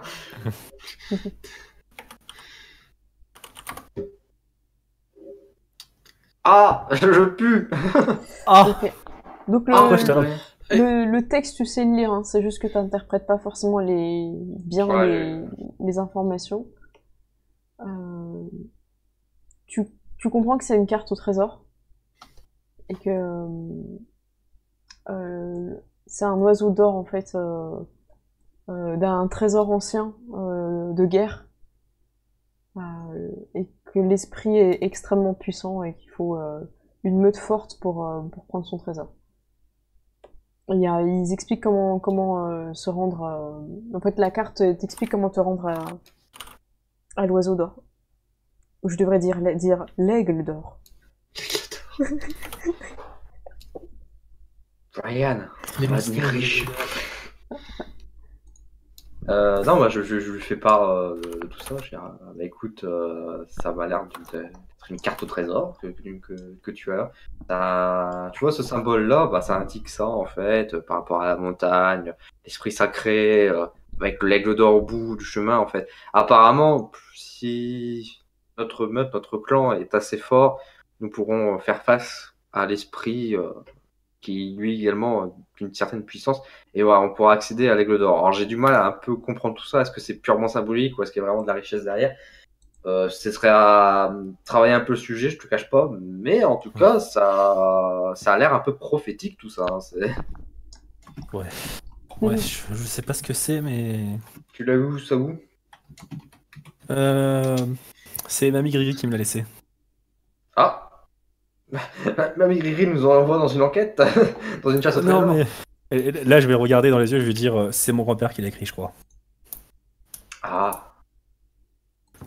Je vais faire trouver. Ton grand-père savait des choses sur cette ville. Il cachait bien des choses. Ça a l'air assez intéressant. En tout cas, c'est un don précieux qu'il t'a fait là. Je crois qu'il a voulu laisser ça pour moi, mais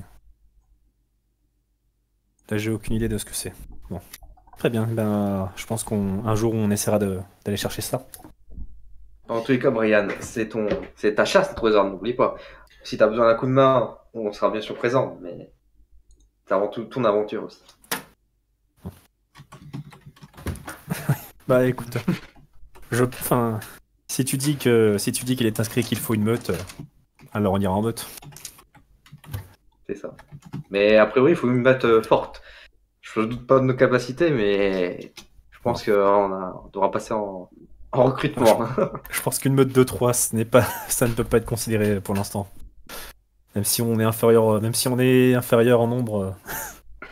Oh, t'inquiète pas, je sens qu'on va passer bientôt à une étape de recrutement, bientôt.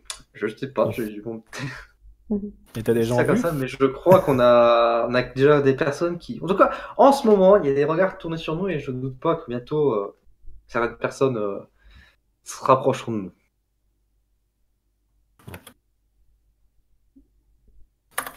Ah bah, espérons que tu dis vrai. Je fais une petite tape sur l'épaule et je fais allez, Ryan, fais tes petites recherches dans ton coin, tu me diras quoi. Moi, de mon côté, je rentre chez moi. Allez, bonne soirée. Bonne soirée. On quitte le Discord. Okay. Pendant ce temps-là, Oui. William, tu m'avais demandé, je crois que j'ai oublié de te répondre, le genre d'esprit qu'il y avait dans le Starbucks. Dans le Starbucks, oui, exactement. Je voulais pas. J'avais même fait un 5 succès, un truc comme ça, je crois. Je crois pas, mais bon. Si, je pense. Attends. Non, honnêtement, Si, j'avais un 5 succès. Ouais, non, c'est sérieux. Je demande la liste. Ouais, voilà. C'est sérieux. Très bien. Le genre d'esprit qu'il y a, c'est un petit peu l'esprit de touriste, le genre d'esprit qui est un peu... comment expliquer? J'ai toujours un peu de mal sur les esprits. Il y a le côté argent de se faire... et le côté se montrer un peu. Donc t'as un peu des esprits de... Je crois que c'est la vanité, je sais plus. Le narcissisme, ou je sais plus, un peu... plutôt vanité, je crois. Voilà, qui sont un peu prétentieux, puis en même temps t'as des petits esprits de rire, des petits esprits de joie qui sont présents aussi, ça dépend des gens qui sont présents, quoi. C'est assez, ça bouge. Ok, donc voilà, on a la preuve, tous les gens du Starbucks ne sont pas juste des têteux. Voilà. Mais on a la preuve qu'il y en a. C'est ça. Elle te rejoint, le shérif Cassidy, je te la mets vers toi. Et bah, quand elle arrive, je me lèverai avant qu'elle s'asseye, en fait. D'accord. Voilà, je suis gentleman jusqu'au bout. Désolé, hein, Brian, tu n'existes plus. Non. Je vais me cacher derrière Jérémy. Mais j'ai plus de cookies. Ok, parfait. Elle s'assoit, du coup, je sais pas si t'étais déjà assis, non, tu m'as dit. En fait, je me suis levé pour qu'elle s'asseye, et puis je me suis réassis en même temps qu'elle, en fait. Ok. Elle regarde sa montre. Bon, j'ai quand même le temps de me prendre un truc. Tu veux quelque chose? Non, merci, je viens de... Elle regarde Je viens ton de prendre thé quelque chose. et tu te sens jugé. Ouais, mais je l'assume, en fait. Et elle voit que j'en ai pas bu beaucoup, et que genre, je avec la cuillère ou la petite touillette, tu vois. D'accord. Elle va prendre un café, un truc bien costaud. Et elle va pas vider la sucrète comme toi. Alors, j'ai pu parler un peu à la doyenne par rapport à cette histoire et elle est pas du tout motivée à ce que de jeunes loups-garous enquêtent avec moi. Elle pense que vous devez faire vos preuves avant. Et je pense qu'elle a pas complètement tort. Et cette histoire est assez particulière et plutôt dangereuse, j'ai l'impression. Qu'est-ce qui te motive vraiment à enquêter là-dessus?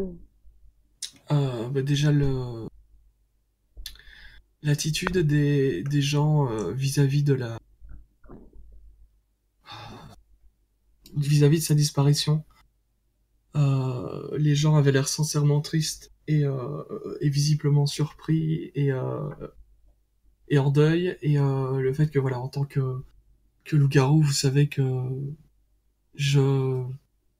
j'éprouve ce besoin de protéger les gens qui ne peuvent peut-être pas le faire eux-mêmes et voilà, je viens d'apprendre des choses sur mon premier changement assez récemment qui me confortent dans l'idée d'aider les gens qui ne peuvent pas le faire. Et le fait que ce soit un mystère qui ne soit pas résolu, ça me gêne aussi, en fait. Je comprends. Tu vas en parler de ton premier changement? Ça a l'air assez chamboulé. Je vais rester assez, comment dire, assez vague. Mais je lui dirais que voilà, disons que ça se passe toujours dans le sang et même si je le savais, j'ai obtenu les informations récemment et voilà, les détails, je ne les avais pas imaginés. Enfin, un coup un peu sur la conscience, quoi. C'était dans quelle ville? Ah, c'est à Boston. Tu veux que j'essaye de voir avec mes contacts si je peux récupérer quelque chose? Écoutez, si vous pouvez faire quelque chose, ce serait vraiment sympa, surtout. Et je lui dirais, je pense que la personne s'appelait Montgomery. Je, voilà, je pense qu'il avait une fille, Emily Montgomery, mais voilà, je sais pas si elle avait le même nom que son père, donc. Écoute, je vais me renseigner, je vais voir. Et en parlant de Montgomery, Oui. j'aurais peut-être une mission pour toi qui sera moins dangereuse et qui pourrait un peu passer sous la vigilance de la doyenne. Quelque chose qui serait plus dans tes cordes. Ouais, je vous écoute. Voilà, je voudrais savoir pourquoi Tiffany avait emprunté ce pont ce soir-là. Pourquoi elle passait par là et tout ce que je sais, c'est que cette nuit-là, elle s'est disputée avec Kyle Montgomery justement. Ok. Ils sortent ensemble et je sais pas ce qui s'est passé. Ils sont restés flous par rapport à ça et j'arrive pas à en savoir plus. Je pense que ça pourrait nous aider pour l'enquête. De comprendre pourquoi elle était là à cette heure-ci sur ce pont. Est-ce que des gens savaient qu'elle allait passer par là? Est-ce que voilà, c'est des questions que je n'ai pas encore de réponse et j'ai comme l'impression que ce sera plus simple au vu de ta position d'en savoir plus là-dessus. Est-ce que ça te pose un problème ou pas? Pas du tout. J'ai quelque chose à ajouter sur le symbole qu'on a trouvé. Apparemment, ce serait donc c'est un symbole en première langue, mais apparemment ce serait comment dire l'écriture des purs, en fait. Ce serait la façon dont les purs l'écrivent. Tu peux faire un jet de perception, enfin astuce empathie sur elle. Donc c'est perception ou... Ah Non, non, c'est astuce empathie. Et si t'as une spécialisation en émotion, tout ça, ça fonctionne. Ok, donc astuce, empathie...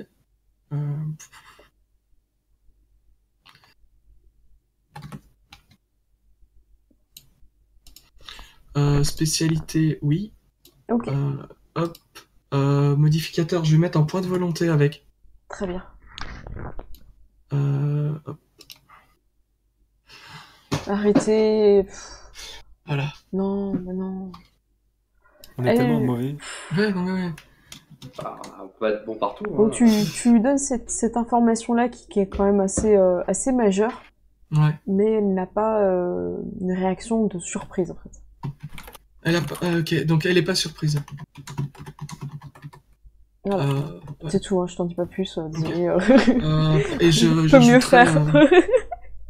c'est assez étrange, sachant que de ce que j'ai compris, si un pur, enfin les purs n'auraient pas passé le territoire de la meute du loup. Non, effectivement.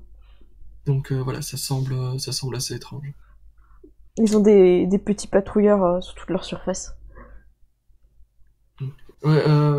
Ah oui, c'est vrai. Je ne sais pas, mais voilà. Ah, je viens de comprendre aussi. Ouais. En tout cas, merci beaucoup d'avoir fait le déplacement et si vous avez besoin d'aide, n'hésitez pas. On est en train d'essayer de se rapprocher de la. On doit rencontrer la meute des Bronx dans peut-être un contexte un peu plus festif et joyeux. Donc je verrai ce que je peux apprendre. Vous n'auriez pas une idée de qui serait prêt, qui était proche de Tiffany peut-être, est-ce qu'elle avait une amie, un ami, quelqu'un qui confiait La petite amie. J'ai l'impression que Kyle est un peu, peut-être un peu brut. Voilà. Elle va regarder ses notes. Et je vais regarder mes notes. Et c'est tellement agréable de pouvoir ouvrir des documents même pour qu'on joue. Avant, La rame est enfin utile. Ah ouais, non, mais je pouvais même pas ouvrir mon Word avant, quoi. Là, tout va bien. Elle va te dire que... J'ai ouvert mon document, tout ça pour une information qui n'y est pas dedans. Incroyable. Ok, c'est pas cette page-là. Voilà, c'est la classe. Elle va te dire que sa meilleure amie était Miley McDormand. Je vous l'écris. C'est la sœur Simpson Lou. C'est la rousse? Ouais. Ok, ça va. Celle qui est dans le groupe de travail de John. Dans le... Ok, d'accord, ça va. Ok, ça va. Bah écoutez, merci beaucoup. Et si vous avez besoin d'aide, n'hésitez pas. Et vous avez fait... Vous avez changé quelque chose à vos cheveux? Tu le tentes? Ok, ouais, vas-y. Vas-y, je t'en prie. Est-ce que c'est un jet de drague? C'est un jet de drague? Ouais, tu lui dis avec un ton un peu charmeur ou... Ouais, voilà, c'est ça, et un peu... comment dire? En fait, je voudrais déplacer la discussion de boulot un peu sur le côté personnel, en fait, tu vois? Ok, vas-y. Ce serait peut-être, je sais pas, c'est astuce, manipulation? Plutôt manipulation, ça va être du social, donc... Ça peut être sur de la manipulation, subterfuge. Ok. Et si c'est pour la silure, tu peux rajouter tes bonus de beauté fatale. Voilà, beauté fatale, plus les 3 dés de... Donné, ouais. En fait, dans l'oreille, je vais mettre un poids de volonté. Elle est partie au coiffeur. Donc ça fait beauté fatale, plus les 3 dés de John, plus les 3 dés d'un poids de volonté. Alors là, t'as intérêt de dire. Voilà, donc ça fait bien 8, on est d'accord, avant que je fasse entrer. Je sais qu'avec 8 succès, tu peux faire... Enfin, 8 dés, tu peux faire 10 succès, quoi. Ça a été déjà fait. Certaines personnes chez Mami. Non, on est sur mec, du il a 13 dés. Il a 13 dés et il fait 2 succès. Avec 13 dés. Et t'es mauvais. Ah ouais, non mais Ah là là, Cassidy n'est pas une femme facile, hein. Oh là là. C'est moi qui suis nul en fait, tu vois. Ouais, ok. Bon, bah, elle te sourit, effectivement, j'ai été chez le coiffeur. Bah ça marche quand même, hein. Ça, c'est- Mais je vous dirais, bah, ça vous va bien. Et, ça met en valeur la forme de votre visage. Ouais, elle te dit pas merci, tu vois, elle boit son café. Ouais, non, pas grave. Oublie pas que tes G2D de drag sont en retardement, Will. Quand elle rentre chez elle le soir, elle repense à la scène et ça peut remarcher. Ouais, j'espère. C'est important d'avoir le sens de l'observation si tu veux devenir enquêteur. Ouais. C'est quelque chose que je cherche. Mais je vais en relancer. C'est quelque chose que je cherche à travailler. Elle regarde un peu sa montre. Bon, bah. Essaye de m'appeler après, dès que tu sais, hein, par rapport à cette histoire de trajet. Ok. Oui, il se lève, je sais pas si. Ok. Bah, je me lève, je la salue. Et je lui dirai un peu, ne vous en faites pas, je penserai à vous. Ça va trop vite là, ça va trop vite. Elle s'arrête, elle se retourne un peu. Et le poisson, ça lui a fait plaisir de le retrouver? Il l'avait... Salut. Il ne s'y attendait pas, il pensait que vous le garderiez. Ah, d'accord. Et elle sourit pensive et s'en va. Ok. Oh non. Oh non. Non.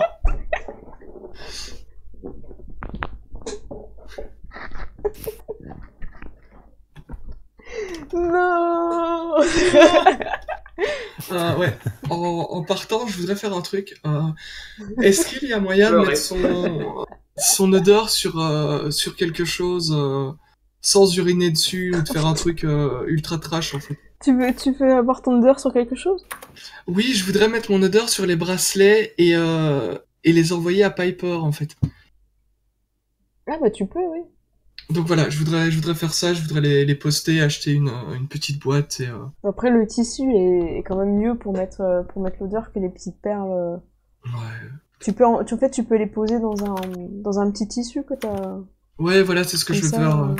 T'as l'odeur avec, ouais. Comme je prends j'ai toujours des vêtements, comment dire, j'ai toujours des vêtements de rechange depuis ma transformation, donc bah, je vais changer de t-shirt peut-être dans une ruelle et je mettrai mon t-shirt dans le, comment dire, dans la boîte en fait aussi. Comme si c'était voilà, comme si c'était mais non, je vais prendre une boîte postale et Ouais, mais tu vois, tu mets le dedans, bracelet entouré de ton t-shirt. voilà, c'est ça. Tu mets un petit mot avec? Ouais, et je dirais bah, un truc assez basique, genre j'ai vu ça, je pensais à toi, et il paraît que ça protège les gens auxquels on tient, et 3 petits points, bisous, Will. Xo. Ouais, voilà, les petits X, tu vois, l'américaine. Ok. Parfait. Je propose qu'on passe à la nuit parce qu'il y a quelqu'un qui veut faire un rêve. Ouais, est-ce qu'avant d'aller me coucher, est-ce que éventuellement, sans forcément faire une scène complète là-dessus, mais est-ce que il y a moyen que je vois Katharina la nuit ou pas? Dans un rendez-vous secret. Oui. Tu veux dire voilà. quand vous profitez de vous voir en secret, y a pas de souci. En cachette. Je te fais pas de. L'avoir vite fait, puis du coup, genre, à la manière de Will, je donnerai aussi le petit bracelet que j'ai acheté. Je lui offrirai. Bon, bah, elle est contente. Merci, Dufain. De rien, Katharina. Les nuits ne sont pas assez longues. Je trouve aussi. J'aimerais que le soleil ne se lève jamais. Venu Twilight, là. Donc, vous prenez l'habitude de faire des petits rendez-vous nocturnes un peu secrets. Ouais, c'est ça. Par contre, je pourrais pas tout le temps le faire. Des fois, on a des entraînements, on a des réunions, je pourrais pas. T'inquiète pas si tu me vois pas. Quoi. De toute façon, je pense qu'on s'envoie un petit SMS juste avant, quoi. Enfin... Des fois, mais pas toujours. D'accord. De toute façon, sur toi, en même temps, j'aurai des choses à faire aussi de mon côté, donc on profitera de se voir quand on peut. Mhm. Le plus souvent possible, j'espère. Moi aussi.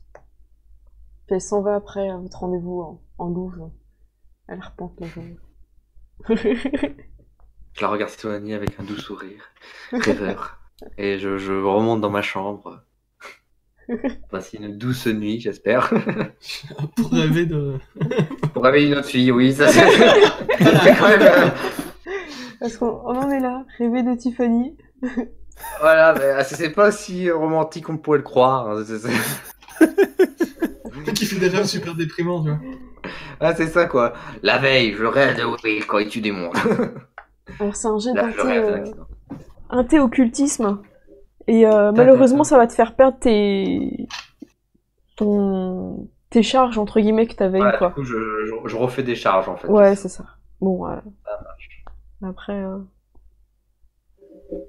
Oh, Très bien. Non, mais c'est bien, t'as au moins un succès. Écoute, 4D, un succès, non, c'est normal. Ce qui est Pour pas avoir normal. Les deux. Voilà, c'est ça. Très bien. Donc Ouais, tu t'endors en pensant à ta douce, mais en essayant quand même de rester focalisé sur la mission, donc tu as un peu de mal. Donc, je sais pas, est-ce que t'as regardé un film de Pop-Home Girl avant, ou je sais pas. quel film? Tu vas t'endormir et tu vas voir la lune dans sa forme pleine, illuminer la Jackson Hall et surveiller depuis les cieux votre ville. Tu vas voir une voiture s'engager assez rapidement sur le pont. Tu sais la description que c'est la voiture de Tiffany Rose, puisque j'imagine que dans votre enquête, vous avez quand même un peu lu les trucs, les petites coupures de journaux, des choses comme ça, donc vous savez quelle voiture elle avait. Ouais. Et arrivé sur le pont, la voiture, sans qu'il y ait rien en fait, t'as une vue un petit peu, tu sais, comme si tu suis la voiture, comme si c'était un drone en fait, et tu suis la voiture. Et en fait, la voiture s'ouvre de l'intérieur. Il y a un énorme gourou qui en sort et qui est aspiré dans le monde des esprits, et la voiture tombe dans l'eau. D'accord. Je me réveille le matin. Bon, affaire résolue. Je vais me réveiller, non, plutôt genre, enfin, oh merde!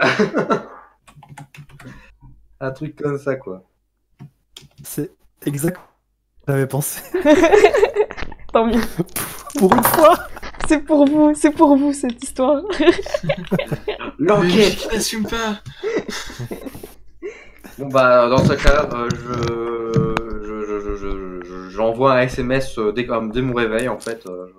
Un message groupé à Will et Brian, et je fais un message rapide du genre rêve de Tiffany Rose cette nuit, pas d'accident, juste Tiffany qui devient gourou, et le serpent qui aspire Tiffany, enfin gourou, dans le monde des esprits. Ok. On est samedi, là. Je mets un point et je fais on est dans la merde. Point. Point. Ouais, ça veut dire que si on veut aller la chercher, c'est dans le monde des esprits. Ouais. Et À la rivière. Ouais. Il va falloir t'atteler le serpent. On n'est pas prêt du tout. Mais là, du coup, on peut en parler. On pourra en parler. Optimus connaît peut-être l'esprit en tant qu'esprit. Mais ouais, j'enverrai peut-être juste un message. Rendez-vous où, point d'interrogation, et on se retrouve au barbecue, il faut qu'on discute avec la meute des bronzes. ok. Jérémy est dans la boucle ou pas? Non, Jérémy Ok. sait qu'on a rendez-vous, mais je l'ai pas compris dans la. Très bien, ok.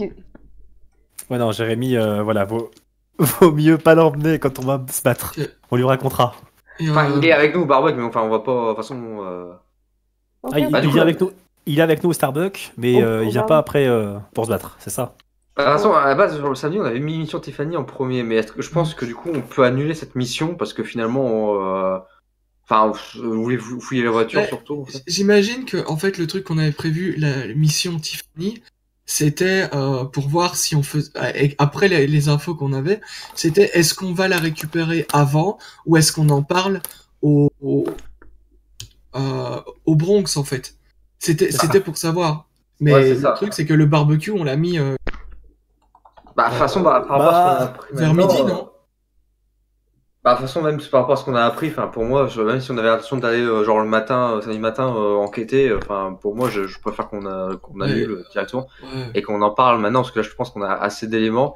Et surtout, enfin, on sait qu'est-ce qui s'est réellement passé maintenant avec par rapport à Tiffany, et je pense qu'on a le argument pour enfin en parler directement avec Et les j'ajouterais, j'ai des infos en plus.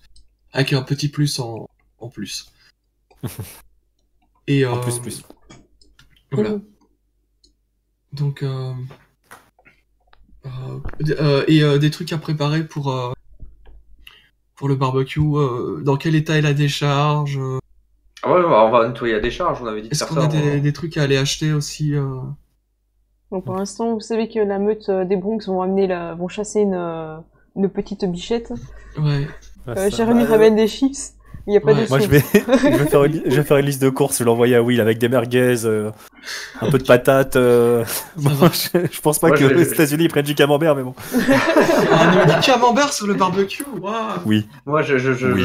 j'enverrai un message, puis genre, je passe prendre Jérémy, puis on va commencer à nettoyer la décharge. Ok, Je me rends directement à la décharge, je suis le plus près. Je vous retrouve.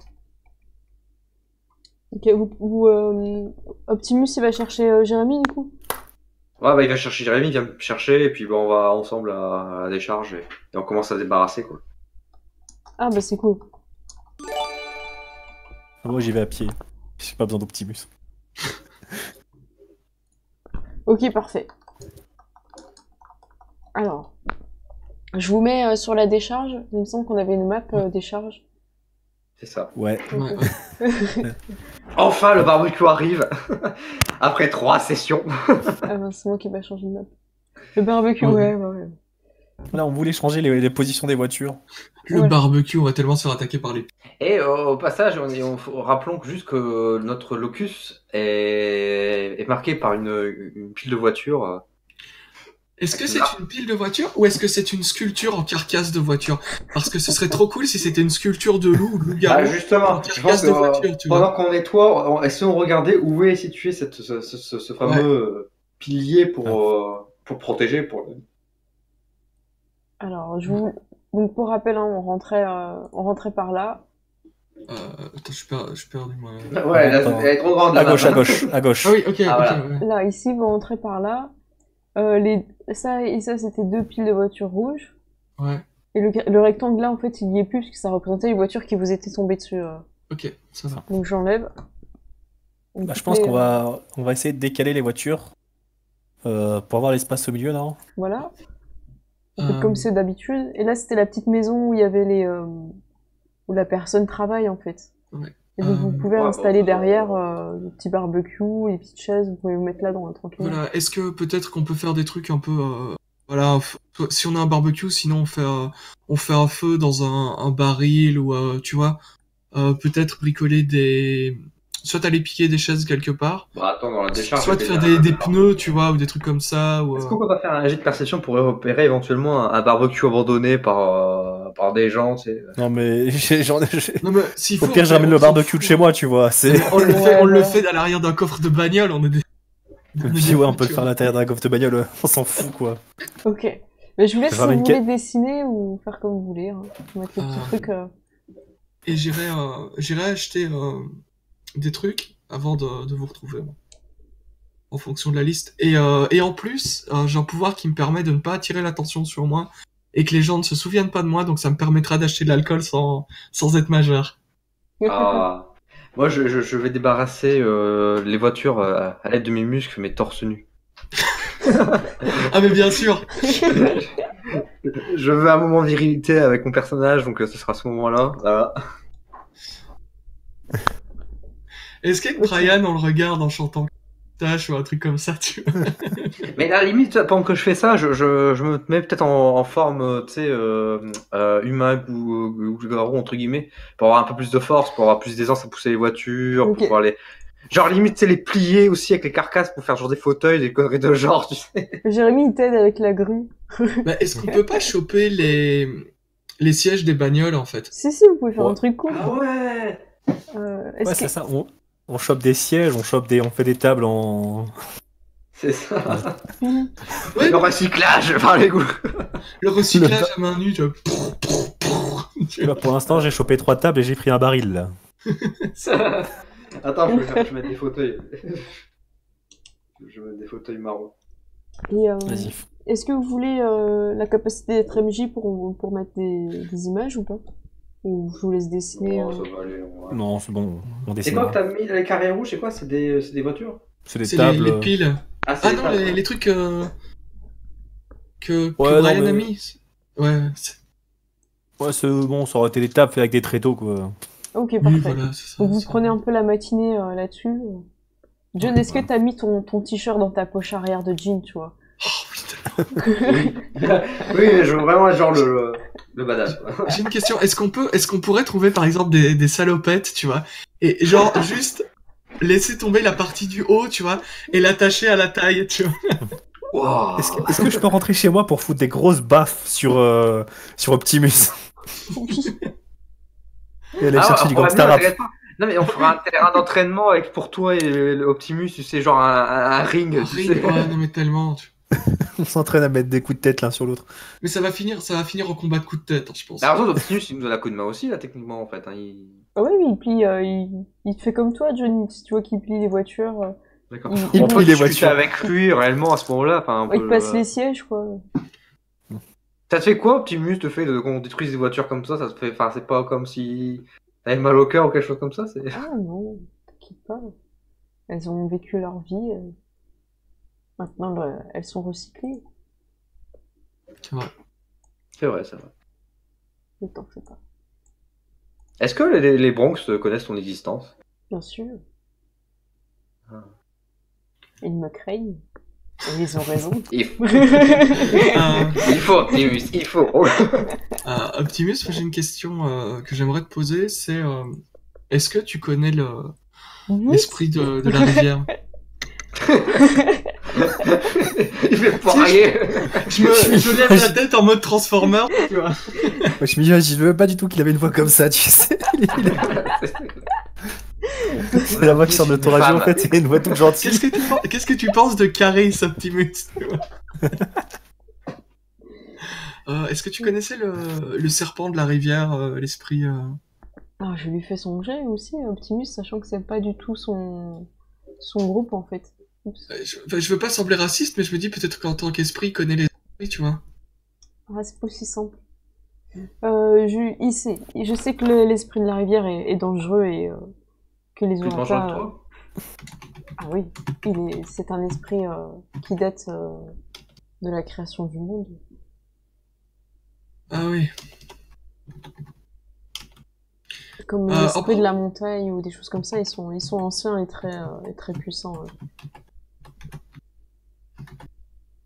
Et est-ce que tu connaîtrais un esprit qui ne l'apprécierait pas, qui aurait un truc contre lui, qui pourrait être un allié Malheureusement non.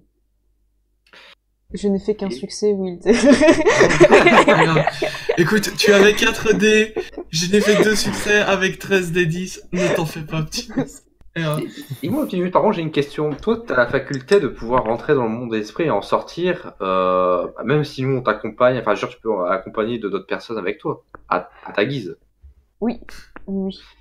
Est-ce qu'il y a un moyen, enfin, est-ce que, supposons l'idée que tu arrives à rentrer dans le monde des esprits, mais qu'on t'empêche d'en ressortir, est-ce que c'est possible ou est-ce que tu as toujours la possibilité d'en sortir quand tu veux? Non, c'est possible. Si je suis entravée ou si je n'ai plus de sens, je serai bloquée. D'accord. C'est intéressant. C'est compliqué la tâche.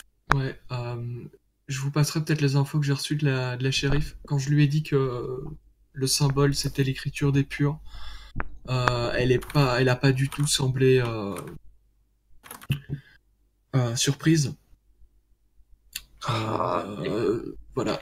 Par contre, effectivement, t'avais raison, elle s'est coupé les cheveux et Qui ça? Jérémy, il arrive en mode taupe. Qui c'est qui s'est coupé les cheveux? Tu ne l'as pas vu? Tu ferais bien d'entraîner tes sens, Jérémy. Oui, il a compris, il s'en va, il va mettre le feu. Il joue avec un bâton dans le barbecue. C'est quoi, c'est le truc rouge? C'est là? Et je dirais peut-être un peu plus bas pour le shérif m'a demandé d'apprendre pourquoi elle était sur cette route-là à ce moment-là. Afficher cette route magnifique. Pourquoi elle était sur la... C'est toi, elle était Téton Grande Pass, un truc comme ça? Téton Pass Highway. Téton Pass Highway, ouais, voilà. Et ça me semble assez évident, oui. À mon avis, par rapport, ça me paraît maintenant évident par rapport à ce qui s'est passé. Si c'était sa nuit de sa première transformation, elle fuyait, tout comme nous, on fuyait. Ouais, mais ce qu'il y a aussi, c'est qu'elle était... apparemment, elle était en couple avec Kyle, ce que vous ne saviez pas. Ouais, voilà, c'est ça, je savoure mon moment. Elle était en couple avec Kyle, ils se seraient disputés, mais la shérif n'a pas réussi à obtenir d'informations. Et j'ai obtenu... ça expliquerait pourquoi il est si froid, il s'en veut peut-être à cause de ça. Voilà, et apparemment, sa meilleure amie serait Miley McDormand, la petite rousse qui était à côté de Katharina en classe, qui était dans ton groupe d'histoire et qui avait une couleur, mais je ne me souviens plus de quelle couleur. La tienne. Je vous mets sur il y avait toi, puis après mon succès que j'avais fait sur le truc d'histoire, elle a eu la pastille bleue. Oui, vert et bleu, effectivement. Donc voilà. En plus, elle est ciblée par tous les deux. Non, c'est elle qui nous cible tous les deux. Ouais, voilà. D'ailleurs, il faut enlever ma pastille verte sur Katharina. Ouais, ça marche. Là, c'est marrant. Ah non, mais ton cousin, il vient ou pas au barbecue? En fait, mon cousin, je vous aurais dit que c'était un sang de loup. Et que voilà, moi, si vous êtes d'accord, on peut le... Ah bah, clairement, il y a pas de problème. Et j'ai une... Ça veut dire qu'il vient au barbecue, hein, c'est pour ça. Ouais. Et j'ai une cousine aussi qui elle est un peu étrange, mais elle a l'air de s'y connaître un peu en esprit et dans ce genre de truc, et je me dis que ça peut être un atout. Faudra peut-être lui révéler avant, je sais pas si tu l'as fait. Non, pas encore. Après, je pourrais faire ça quand je la croiserai. Mais voilà, je voulais vous en parler d'abord. Et donc voilà, Jonathan sait que je suis un loup-garou. Il ne sait pas encore. Je l'ai pas dit pour vous. Hein, je suis voilà. Donc. Ok, y a pas de souci. Et je choperai Jonathan avant qu'il arrive. Plutôt, et je lui expliquerai que voilà, on est. Ok. Donc on est des loups-garous. Pour la petite Miley, si tu veux, oui, là, je peux demander peut-être éventuellement à Katharina. Ouais, mais le problème, c'est qu'apparemment, les loups sont... Ça coupe un peu... apparemment, les loups-garous ont donné en fait Ça recoupe au même endroit, non. Non. Apparemment, donc les loups-garous, je tiens mon micro comme une standardiste, là. Les loups-garous de la meute des Bronx ont vraiment fait front commun, en fait. Donc je me dis peut-être qu'une sang de loup, surtout si c'était sa meilleure amie, elle pourrait peut-être craquer ou quoi, donc je pensais m'approcher un peu d'elle. Surtout que c'est peut-être pas une bonne idée que tu t'approches d'elle avec Katharina juste à côté. Merci, oui. Non mais voilà, je veux dire, je voudrais pas qu'il t'arrive... Je vois qu'ils ont des bons arguments pour m'évincer. Non. Et puis j'ai l'impression qu'on l'approche tous les deux, on va pas y arriver parce que toi tu te retiendras parce qu'il y aura Katharina et Miley elle ne verra que toi, donc voilà. Je pense qu'on... Et moi je peux faire quoi? Toi, eh bien je vais avoir besoin que tu m'aides à brancher ce frigo et à voir s'il fonctionne toujours pour mettre les bières au frais. Ok. Par contre t'as pas l'ordre en dehors. Il a quel âge? Une petite goutte pour goûter. Il a quel âge? Il a 14 ou 15 ans, tu m'as dit? Non, il a 13, j'aurais dit, je crois. Non, mais c'est mort, il touche pas la bière, lui. Une petite goutte. Honnêtement, s'il veut goûter, moi je le laisserai goûter. Voilà, c'est ça, s'il veut goûter. Après, il va pas en boire toute une, c'est clair. Mais c'est clair, on lui fait une gorgée, quoi, puis c'est tout. Mais on le laisse boire. De toute façon, c'est de la bière. Si c'est sa première, il en boira une gorgée. il en boira plus. Enfin, ceci dit, il faut faire gaffe, hein, parce que s'il est déjà bourré à la première gorgée, on doit le ramener après. Hein. Non, mais c'est une bière américaine, hein, c'est Ouais, c'est vrai, c'est vrai. c'est voilà. Limite, il mangerait une praline à la liqueur, il d'être bourré qu'avec une. Truc horrible quand t'es gosse, tu crois qu'on te donne un chocolat et en fait. Ouais, c'est ça, dégueulasse, quoi. C'est comme les cookies où tu penses que c'est du chocolat, mais en fait c'est des raisins. Ouais, ça. Donc, parfait. Vous avez fini d'installer, vous êtes, je pense, au taquet sur le plan. Ouais. Au taquet pour votre plan, c'est bon, vous êtes coordonnés. Ouais. C'est qui arrive en premier? Eh bien, Optimus va se mettre en voiture le temps que les gens arrivent. Il va faire la surprise. Coucou. Transformers. On va passer du Linkin Park quand ils se transforment. Ouais, c'est ça. J'ai pas fait d'avatar pour eux. Je vais juste réduire un peu. Voilà. Oui, bon après. Oui, voilà, c'est ça. Ah, j'aime pas quand ils les tirent. Ils sont chiants et. Non, mais laisse ça comme ça, t'inquiète pas, on n'est pas. C'est pas maniaque, ok. Eh bien, ils vont arriver dans votre locus, tous ensemble. Et tous sur un. Enfin, vous allez le voir, hein, parce qu'Optimus va vous prévenir, ils sont là. Sauf que vous voyez rien. Donc, t'as les alarmes de voiture qui se déclenchent tous en même temps. Ouais, c'est un peu l'idée, hein, vous êtes dans votre repère. Hein, donc, Intrusion détectée. Les gars, ils vont pas arriver. Donc, ça, ils arrivent avec Kyle en tête, suivi de Justin, avec Katharina. Les deux sandals sont au milieu, en fait. Et c'est Marvin qui ferme la marche. Et ils sont tous à cheval. Dans le monde des esprits, vous les voyez. Et Kyle est sur un cheval, le totem que vous aviez vu dans le lycée, en fait. Sur un cheval totem qu'on connaît? Ouais, celui des Bronx, en fait. Il est sur le totem. Ils arrivent à cheval? Dans le monde des esprits, ouais. Est-ce qu'on les voit Est-ce qu'on les voit à cheval ou est-ce qu'ils arrivent par le monde des esprits et ils sont à cheval, en fait? Ils sont dans le monde des esprits à cheval. Et c'est ainsi que vous décrit Optimus. Avec sa voix de radio, il vous dit ils sont là à cheval dans le monde des esprits. Ah non, mais je vais regarder ça. C'est comment dire? Ah ouais, pareil. Non, mais voilà, je veux voir leurs chevaux dans le monde d'esprit, ouais, c'est clair. En fait, ça pourrait être très drôle, genre d'attendre qu'ils peuvent et faire ah bah voilà, genre et niquer leur entrée. Tu vois. Moi, je suis toujours torse nu, hein, je précise. Hein. Ah oui, non mais oui, on est toujours un peu sale. En fait, c'est parce qu'ils sont jaloux, tu vois. Ils sont jaloux d'Optimus, donc ils veulent montrer qu'eux aussi ils ont la classe un petit peu. Ouais, c'est vrai. Est-ce qu'on profiterait pas pour monter quand ils arrivent? On profiterait pas de monter dans Optimus et Optimus se transforme devant eux, tu sais, on est toujours dedans, c'est. Et ouais. Comme les Power Rangers, tu vois, on met tous la main au même endroit. C'est ça. Comme vous voulez, hein, bah, vous préparez. Non, hein. non mais. Moi, je suis pas, ce serait pas mon idée, tu vois. Après, si John propose, ouais, bien sûr. Non, j'ai pas. Voilà. Disons que si on parle dans mon esprit, moi je reste avec Jérémy quand même pour pas le laisser tout seul dans la décharge. Bah, en fait, on passe pas, on a juste les yeux dans le monde d'esprit.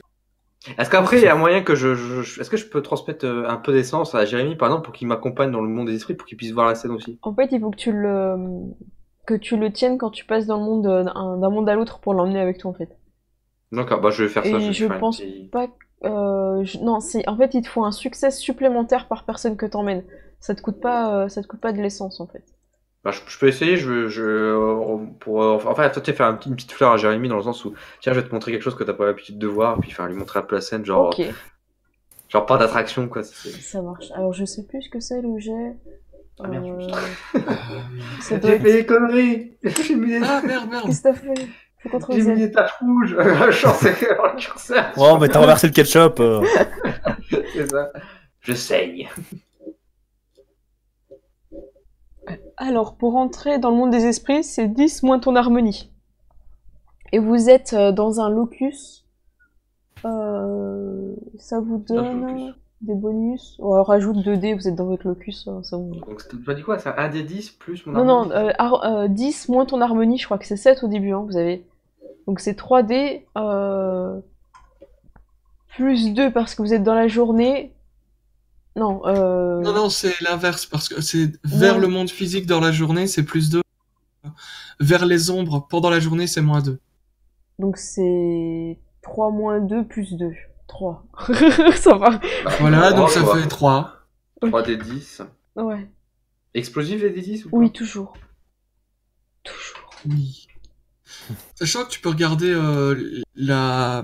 ton téléphone pour avoir un dé en plus. Bah, je vais faire ça. Puisque c'est une surface réfléchissante. Allez, 4 des 10. Tu as raison. La technique du téléphone. Ah ouais, non mais je sais pas Et comment deux ils faisaient succès. avant. C'est Parfait. Donc j'ai réussi à emmener Jérémy. Je m'approche de lui, je mets ma main dans son dos, je fais, eh viens Jérémy, je vais te montrer quelque chose que t'as pas l'habitude de voir. Waouh. Donc il voit la meute arriver à allure et genre le totem de Kai, enfin de la meute des Bronx, il se cambre et tout. Genre. Du coup tout le monde Bonjour s'arrête. à vous, note de la Bronx. Et bonjour à vous, monsieur l'esprit. Et salut, tu vois, Quelle entrée triomphante. Ouais. On a fait vite, hein, on a été chassés. Puis il saute et il est content de porter sa biche sur l'épaule, tu vois. Ah, on va se régaler. Donc Justin aide Myla à descendre du cheval, elle a un peu de mal. Luc, il saute, ça va, puis les autres c'est des loups-garous, donc ils s'en sortent bien. Et ça vous gêne pas s'ils restent par ici, les esprits? Absolument pas, les esprits de nos amis sont nos amis. Très bien. De toute façon, nous avons déjà un esprit qui prend pas mal de place. Genre Optimus il arrive, hein, si tu dis ça. Ouais, ça. Ouais. Les gens qui arrivent de manière triomphante, genre à fond la caisse, et puis après ils se transforment devant eux. Ouais, c'est genre... ça. Ouais, c'est ça. Il roule de mécanique. Voilà, c'est ça, Joli. c'est ça. Parfait. Ouais, du coup, ils sont assez impressionnés. Et tu peux faire un jet de perception humaine, c'est-à-dire astuce, empathie. Je commence à confondre tous les jeux. Tous ou comme nous on a nos sens dedans aussi, on peut le faire. Ouais, ceux qui regardent, ouais. Tout le monde qui regarde, donc même Jérémy. Même Jérémy, enfin, j'ai... Donc, astuce sympathie, allez. Allez, Jérémy, tu... Non, Jérémy, c'est la déception. Bah, en même temps, il est... John, c'est la déception. Brian, Ah, Marianne. tu sauves le chrono. Oui, un succès. Voilà. Brian, William, vous voyez qu'ils sont tous impressionnés par Optimus, par son gabarit, sa grandeur, sauf Kyle. Ils se connaissent.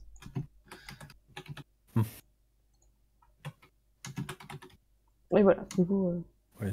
Moi, Ouais, je c'est entre le- Raoult. Les Raoult, ils ont un passif, je crois, avec lui. J'ai l'impression qu'il y a des coups de tête qui volent. Est-ce que, en sortant du monde d'esprit, en raccompagnant Jérémy, est-ce que je peux, genre, comme je suis torse nu, je peux profiter un peu pour, genre, faire un peu mon crâneur devant Katharina, tu sais, mais discrètement, tu sais.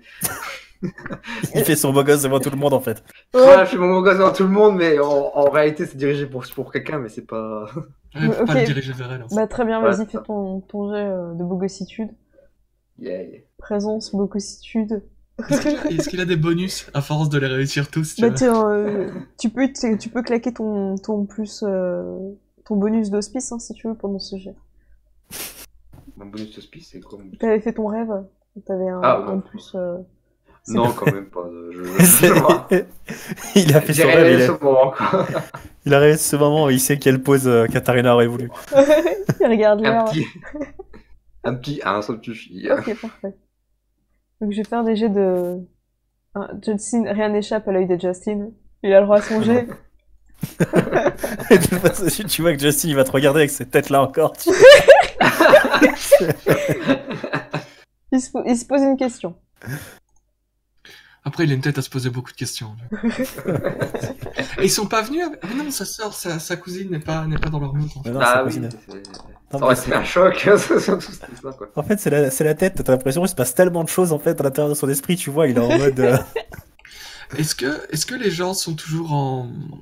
Comment dire? Est-ce qu'ils sont toujours dans le monde des esprits? Non, ils arrivent là, ils vont vous suivre. C'est Marvin qui va faire passer Luc et Miley avec lui. Ok. Jérémy, comment, enfin, il a réagi comment du coup quand il est passé du monde des esprits, inversement, il était... Bon, il avait déjà été avec Optimus, mais il est content. Merci, Ah oui. John.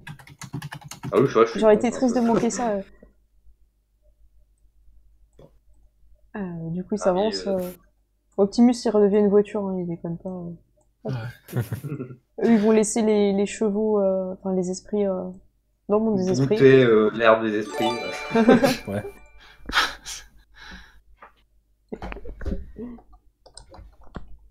Est-ce que... Bon bah, à table là.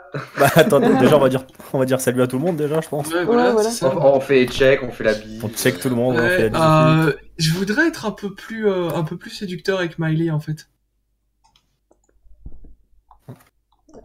Si, Je réponds. Pardon? Je réponds à une question sur le chat, excuse-moi. Faut qu'on meuble. Et j'y pense, y a pas Winona? Non, c'est une erreur de ma part, c'est un copier-coller raté. Ok. Alors, Oui, on c'était pour part à la- savoir. Non, mais voilà. Je sais que avec le MJ, il faut faire attention à tous les petits détails. Donc... Oh ouais, ça m'arrive d'avoir un raté quand même. Je le reconnais. Et ben, elle apparaît derrière toi. Si. Elle utilise son pouvoir exprès, tu vois. Ok. Elle apparaît. Non, je suis là. Ok. Et je dirais, mais ça me rassure. Ta présence m'aurait manqué. J'en doute pas. Elle te dit ça sur un ton froid, c'est. Ouais, c'est pas grave. Ok, bah, voilà la carcasse, je vais la dépecer quand même. Je peux me mettre où? Tu veux un coup de main pour la préparer ou ça va aller? Est-ce que... Ah, tu sais faire, John? Non, mais je peux Voilà. apprendre. Donc, Est-ce que donc tu me laisses faire.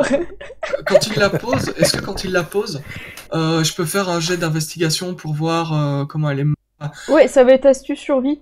Et, Ok. et en fait, il te dit ça, John, mais après, il te montre, en fait. Il t'explique comment faire, quoi. Ouais. Bah, il fait, bon, Je moi, je préfère les rappelle chips, hein. juste que on est dans la décharge et donc forcément j'ai uriné partout. Non. Oh non, mais t'es Non. dégueulasse. Oh non, mais T'es vraiment un sauvage. Non, je peux plus. Non. Ouais, c'est ça, t'as vu la réaction des gens, tu t'es dit, tu t'es rétracté, hein. C'est ça, j'avoue. Juste dans un coin, à l'entrée, c'est tout. Ok, c'est correct. Ouais, mais je hein. pense qu'on a tous pissé dans un coin dans la décharge, de toute façon. C'est ça quoi. Alors, eh ben, j'ai un succès. Ok. Voilà, sur 3D. Oh, bah, elle a été tuée par des loups. Bah Bah, oui. c'est ça la question. Non, c'était Elle est pour morte voir de comment mort il bossait en naturelle. meute, mais avec un succès, c'est un peu mort, quoi, tu vois. Ouais. Je pense qu'elle a une mort rapide et honorable. Ah non. Qu'elle est au paradis des animaux maintenant. Bon, donc Kyle te montre si tu veux et tu pourras dépenser ton XP en survie. Si tu Ah veux. oui, je pensais faire ça donc oui. Donc il sort son couteau, il a un nouveau couteau dans sa cheville, mais il est pas... Enfin pas dans sa cheville, D'accord. au niveau Est-ce de la que moi cheville. je peux sortir le celui qui m'avait donné en argent pour montrer que je l'ai toujours sur moi et que enfin pour Ouais. suivre un peu son mouvement. Toi. Et quand tu fais ça, tout le monde te regarde, tout le monde sent l'argent en fait. Ouais. Ah, c'est pas un couteau en argent qui sort Kyle. Kyle non, mais John oui. Ah, ok, d'accord, ok. Je pensais que Kyle Ah, bah, le faisait aussi, c'est pour ça que ça me semblait Sans normal. forcément mettre bien sûr le couteau dans la bête, on va dire on pourra pas l'user quand même, mais c'est juste pour enfin faire un clin d'œil du genre je l'ai toujours sur moi, je l'oublie pas. Donc il te montre le... Miley, elle va se mettre un peu plus loin, discuter avec Katharina. Et Marvin, t'as besoin d'aide, Kyle? Pour vider la tripaille? C'est vrai que je suis Ok, Ce mec, pendant ce temps-là, je vais servir à boire. Moi, je commence à allumer le barbecue là. Ouais, je vais faire bon. Qui boit quelque chose, qui boit quoi et, Ok, bah, ça, si vous avez des bières ou quelque chose... ok. Jérémy, tu vas apprendre à dépecer une biche? Ah, bah j'ai déjà fait avec mon père, hein, moi. Ah. Ouais, c'est pas trop mon truc, la tripaille, je vais vous chercher les bières. Ok. Sinon, je vais t'aider, Jeremy. J'ai l'impression d'être le seul avenir de la ville, en fait. Ouais. Ah non, t'inquiète, moi aussi. Ça me gêne pas, je me mets là. Ok. Mais moi, je vais aller parler un peu. Avec qui, j'ai pas Voilà. entendu, du coup. Je vais aller plutôt parler avec, peut-être Miley et, T'es tellement ridicule avec nos tokens. Ouais, non, mais je Bonjour, pense. madame. Mais c'est bon. Ouais, bien. Voilà, c'est plus des discussions un peu, comment dire, un peu de politesse, tu vois, histoire de pas laisser tes invités tout seuls. D'accord. Ok, ça y est, j'arrive à réduire sans que ça... Ouais, enfin, c'est quand même... Je me sens quand même en infériorité. De taille. Voilà. T'as un complexe de taille. Voilà, heureusement qu'on a Optimus pour compenser. Et j'ai mis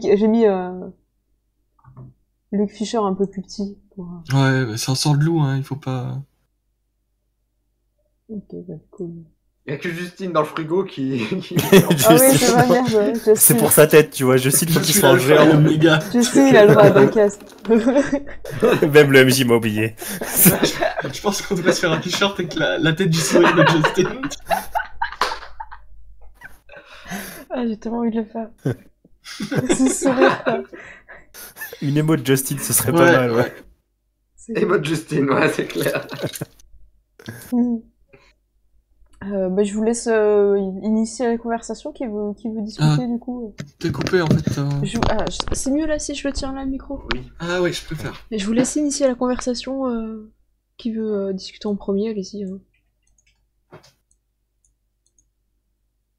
William, dans le doute. Ok, d'accord. Je dirais, bah oui, voilà. Vous avez fait bon voyage. Un peu en souriant, tu vois, du fait qu'ils sont venus à cheval. Bah, il a fait oui, j'adore ça, tu sais. C'est vraiment quelque chose de passionnant, l'équitation. Oh merde. Là, Will vient de mourir à l'intérieur de... Bon, bah boulot. Ah oui, tu es proche des animaux. Non, pas particulièrement, mais là, c'est quand même assez particulier d'être... de te laisser guider et ils avancent tous ensemble. Ouais, donc c'est... Moi, j'ai pas la capacité comme vous de pouvoir courir rapidement, donc c'est vraiment une sensation agréable. Ah, je comprends. Mais en tout cas, c'était vraiment une entrée remarquable. Et je lui ferai un petit sourire de charme. Voilà. Ok, c'est parti, vas-y, elle a déjà une pastille.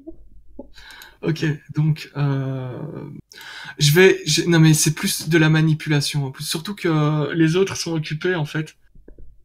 Ceux qui pourraient target la manipulation, donc je vais plus. Voilà. Techniquement, il y a Katharina qui est à côté de toi, non, quand vous discutez. Ah, on est parti plus loin.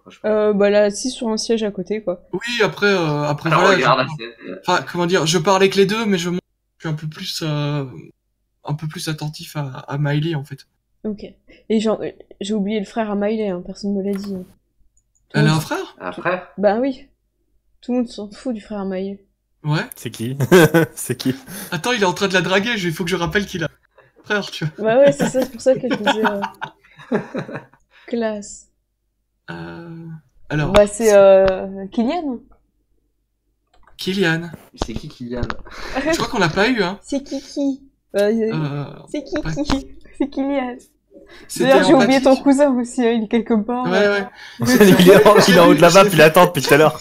Il est en grand, tu vois, je me suis dit, c'est bon, il est là. Niveau, c'était empathique, tu m'as dit, hein, comme un... Je sais pas, tu voulais faire quoi? Tu voulais la draguer? Plus, ouais, séduction, quoi, un peu. Donc c'est plus soit manipulation, soit présence. Ok. Attends, PNJ. Avec quoi? Avec subterfuge? Ouais. Après, si tu veux composer des jeux, tu peux, y a pas de souci. Non. Modificateur 3. Volonté. J'ai plus de G à t'envoyer, oui, C'est pour pas draguer. grave. Eh ben, 2 succès. Voilà, je pense qu'en séduction, je ne fais que 2. Et du coup, elle perd sa pastille bleue.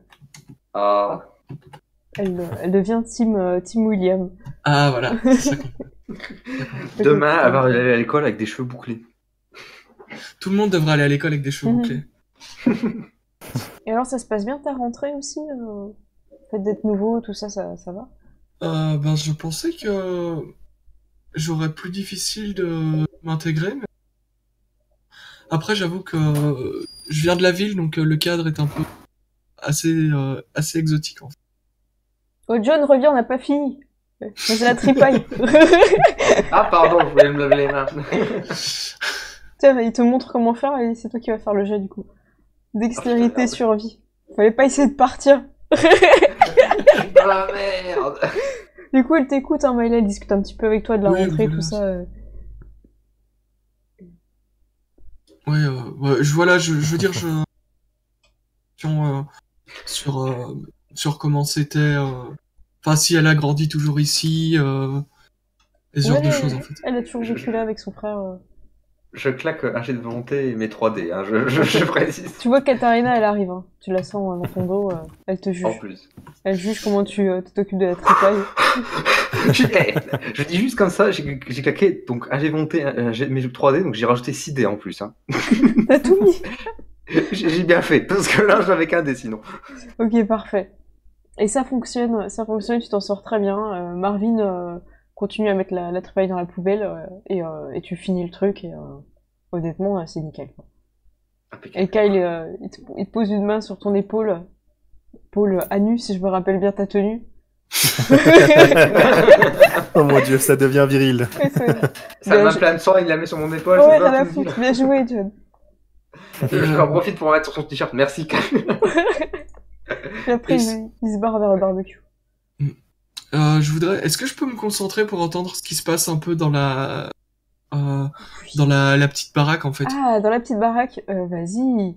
Car oui, Jérémy n'est toujours pas ressorti avec les bières. Ouais, voilà, c'est ça. Ouais, c'est vrai, depuis tout à l'heure, ouais, je me disais c'était peut-être, mais non, Jérémy il est avec Justin, et c'est Justin. Voilà, deux succès. Deux succès, ok. Justin. Et en fait, tu entends, bon bah c'est cool, ça a l'air de bien se passer dans ta mode, Jérémy, je suis content. En tout cas, n'hésite pas à me dire hein, s'il y a des problèmes. Tu sais que j'ai le rôle aussi de médiateur, donc il n'y a pas de souci, je suis là. Ouais. Ah, le bâtard. Ah, non mais oui, mais il le fait. C'est Justin. Mais oui, le truc c'est que, voilà, Justin, c'est Akira, tu vois. Voilà. Brian, vite, attaque! Il ressort. Coup de tête. Il ressort en se racontant des blagues caramba. Ouais, la chute est très décevante. Hein. Ouais, c'est ça. Ok. Donc Jérémy fait le tour et il vous donne des bières. Et Justin vient s'asseoir ici. Enfin, plus ou moins le siège qui pourrait être en face de Brian. La tête. Il veut être en face de moi, ok. Et Jérémy, du coup, il sait pas où se mettre. Il va se mettre vers ton cousin. Ok. Et bah je dirais à Justine, honnêtement, t'as super bien géré la situation avec les cheerleaders. C'était hier, je pense. Ouais, c'est ça. Ouais, hier. C'est un petit peu mon rôle hein, d'être médiateur, d'aider à résoudre les problèmes. Et t'as appris plus de choses à ce niveau-là parce que c'est quand même assez. Je veux dire, on est en 2017 quoi. En 2016, je sais plus. Vous êtes en 2016. Ok. On est quand même en 2016. Enfin, c'est assez surprenant comme attitude. C'est assez courant dans la région ou? Honnêtement, ouais. Malheureusement. Mais t'en fais pas, on se serre les coudes et ça va le faire. Ouais, j'en doute pas. Je pense que t'as réussi à la convaincre et que elle voulait juste montrer qu'elle avait un peu de pouvoir, mais. Je pense que tu l'as bien cerné, Miguel. Est-ce qu'il est franc quand il dit ça? Il a toujours un petit côté un peu moqueur, tu sais, comme si tu fais un compliment. Ouais, comme si c'était la base, quoi. Ouais, voilà, tu vois. Ouais, mais oui, mais voilà. Bah, moi je vérifierai que Miley et Justin ont à boire et ce genre de trucs. Ouais, ils sont voilà, servis. Je surveillerai. Mais Marvin va commencer à mettre les petits bouts de grillade sur le barbecue. Katharina va venir s'asseoir ici. J'aimerais m'installer en face de Kyle, en fait. Hop. Ok. Bah, moi je termine, voilà, c'est moi qui suis sur le barbecue, je fais chauffer la viande, mais après je vais mettre en face de Justin. Okay. Ouais, en fait, t'es le mec qui reste toujours tout seul au barbecue, c'est ça? Mais là, ok, bah du coup il reste debout, Marvin, c'est pas grave. Bah, il a une place tout au bout là-bas, là, loin de la table. Il y a là aussi, hein, c'est une chaise, ça. J'ai rajouté des sièges en urgence. Il y a quelqu'un qui a mis des carrés un petit peu partout, on sait pas trop. Après, je veux dire, c'est quand même la décharge, hein, c'est pas... Donc, s'il faut déplacer un truc pour 2 sièges, oui, c'est pas la mort non plus. Hein. Voilà. Je vais prendre ma bière, du coup, je vais cogner dedans un peu, genre pour faire un toast. Je vais me lever, je vais faire... Qu'est-ce que je vais dire? J'ai l'action en tête, mais je sais pas ce que je vais dire. Tout le monde te regarde un peu surpris. Je vais faire. Je suis très heureux que nos deux meutes s'entendent aussi bien et j'espère que ça va continuer ainsi dans un bel avenir. En tout cas, je vous remercie tous en toi de nous avoir accueillis au lycée et je suis ravi de vous accueillir aujourd'hui ici dans notre propre territoire également. Et faisons en sorte que ce barbecue est un des premiers sur la nombreuse liste qu'on pourra faire par la suite. Santé! Allez, santé, ouais. Donc je bois un coup, puis je regarde Jérémy, je fais t'en veux? Et du coup, il regarde Brian, tu vois, il sait pas trop. Brian, il avait été ferme, tu vois. Moi, je vais... ouais. Moi, je vais dire, vas-y, t'as qu'à essayer, écoute. Hein. Il goûte, et Attends pas d'arriver au collège pour découvrir la bière. Ouais, je vais lancer un des 10, plus je fais haut, plus il aime bien, en fait. Bon, ouais, ça va, il est pas... Ça va, il est... Ah non, mais pour une première, ça va, quoi. Ah, pour une première, ouais, s'il arrive à avoir la moitié de la bouteille... De ce qu'il dit. Non, mais j'ai comment dire, d'intuition, tu vois, pour savoir. J'ai une perception humaine. Astuce sympathie. Astuce sympathie, ouais. Oh là là. Ah non, mais je suis sûr qu'il fait semblant, en fait. C'est Jérémy, bien sûr. Il a déjà une cirrhose du foie, tu vois. Voilà, je le vois qu'il fait semblant. Oui. Tu te demandes même si Justin lui a pas fait boire pendant qu'ils étaient dans le petit cabanon, tu vois. Ouais. En fait, il s'est entraîné, c'est pour ça. C'est clair. Il lève le coude comme un pro, tu vois. Il dit, je veux les impressionner, je veux boire une bière devant eux. Il a raison. Moi, je suis impressionné, en tout cas. Optimus, tu veux avoir? On va lui faire le plein d'essence. Il rigole, du coup. Il fonctionne à l'éthanol, c'est ça, tu vois.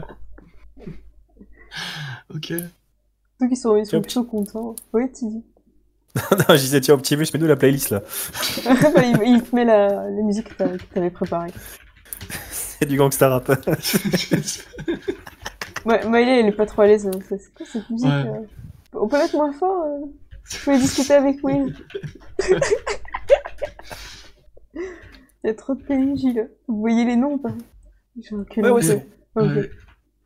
Et en fait, si elle me parle, moi je profiterai du fait qu'il y a de la musique pour parler plus bas, pour qu'elle se rapproche pour me parler. Oh, bah c'est ce qu'elle fait. Ok.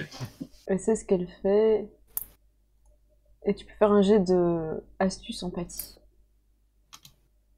Et tu tentes un rapprochement. Ok.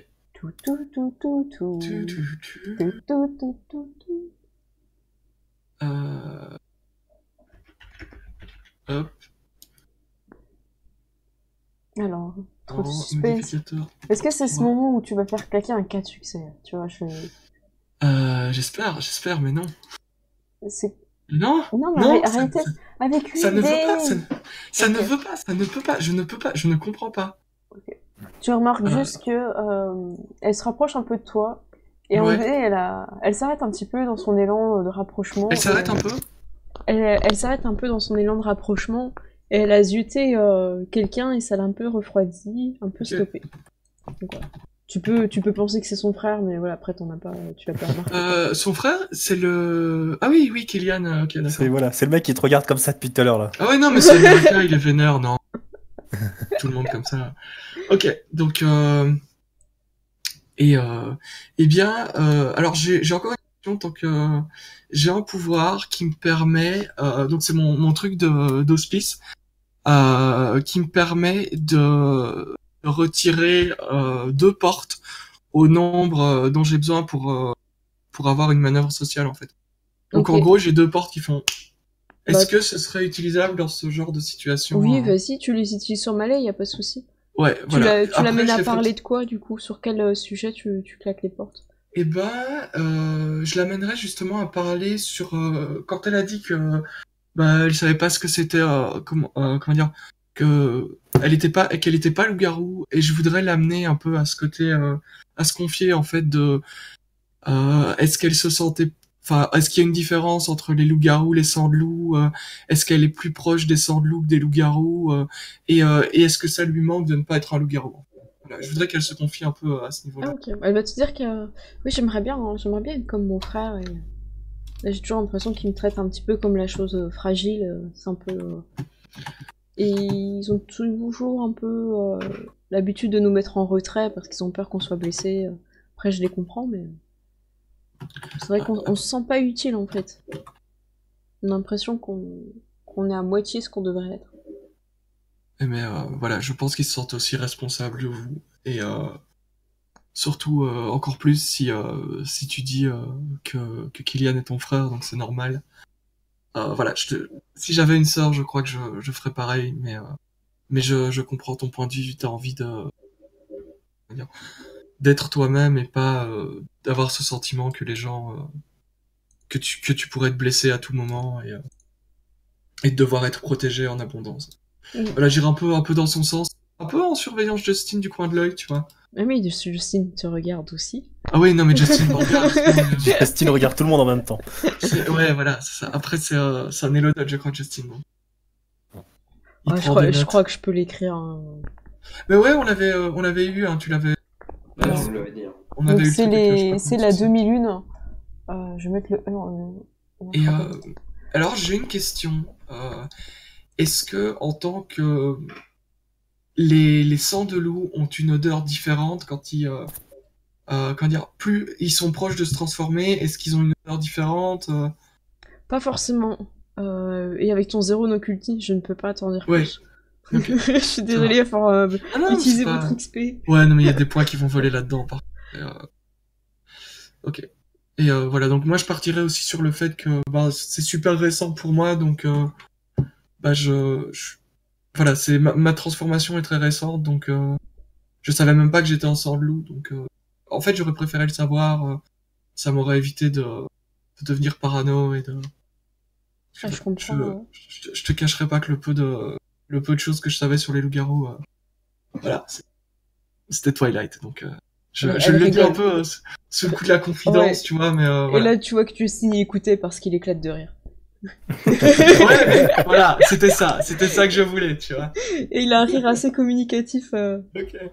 Le rire d'Omar, tu sais. Ouais, c'est ça. Donc voilà, je dirais, j'essaie de me rattraper, hein, je suis en train de mater Teen Wolf sur Netflix, tu vois, un peu... genre, tu vas l'achever là, c'est quand tu fais ça. Mais voilà, Marvin intervient devant ton... Comment ta non-connaissance. Eh bien, ouais. William, si tu veux quelques informations sur... N'hésite pas. Pareil, t'es malade, il y a un peu pas à côté de lui. Hein. Il va se tourner vers toi, ouais, il va te proposer un peu de fumette, un truc comme ça, c'est pas possible. Ouais. Ok, bah écoute, merci, c'est une chouette offre que tu me fais. Bien, n'hésite pas en tout cas. J'imagine que c'est pas évident quand on n'a pas eu de base de découvrir tout d'un coup. Ouais, c'est. En tout cas, c'est cool de parler à des gens qui comprennent un peu ce qu'on ressent quand on vient de se transformer. J'ai l'impression que la plupart des loups-garous auxquels ils oublient très vite ce que c'est de... les premiers mois, ils les oublient très vite, en fait. On dirait qu'ils cherchent à les oublier et ils sont pas toujours de meilleurs conseils, en fait.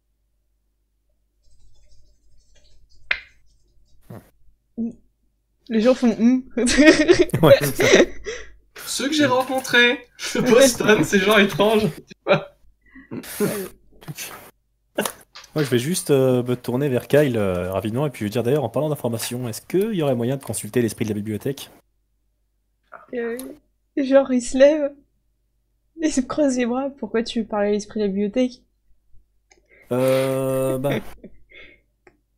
Bon, ça va être à moitié pour ça, donc tu me dis si je dois faire un jet ou pas. Hein.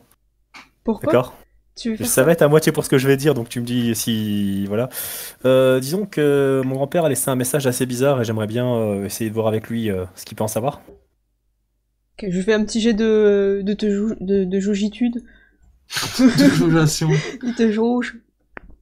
Oh, non. Après t'as... Ah ouais, ben... Ok. J'imagine que...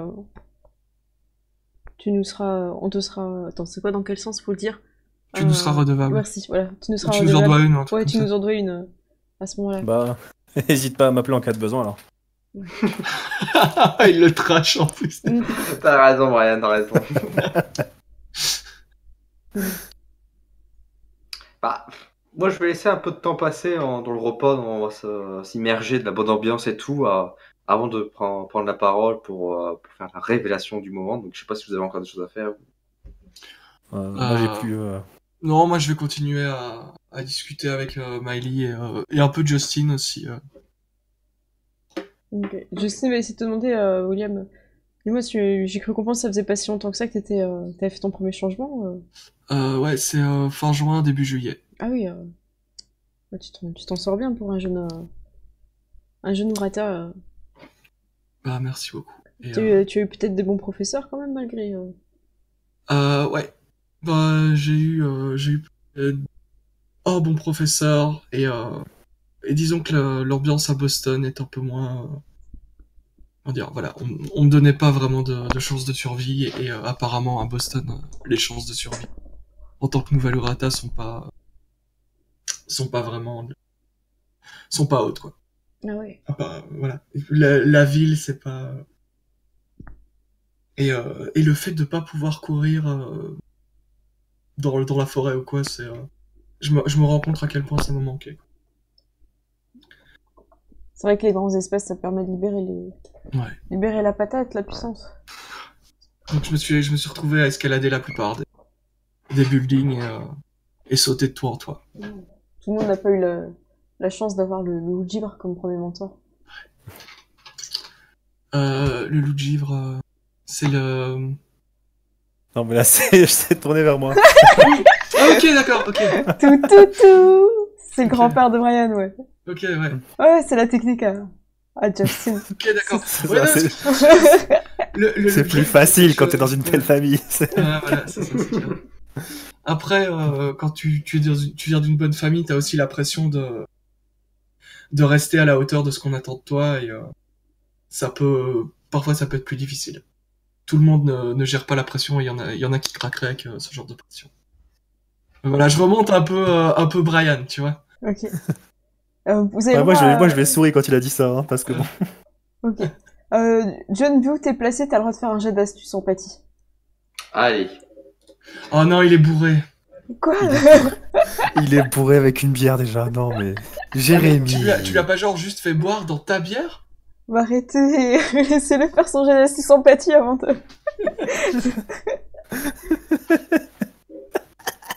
Oh non!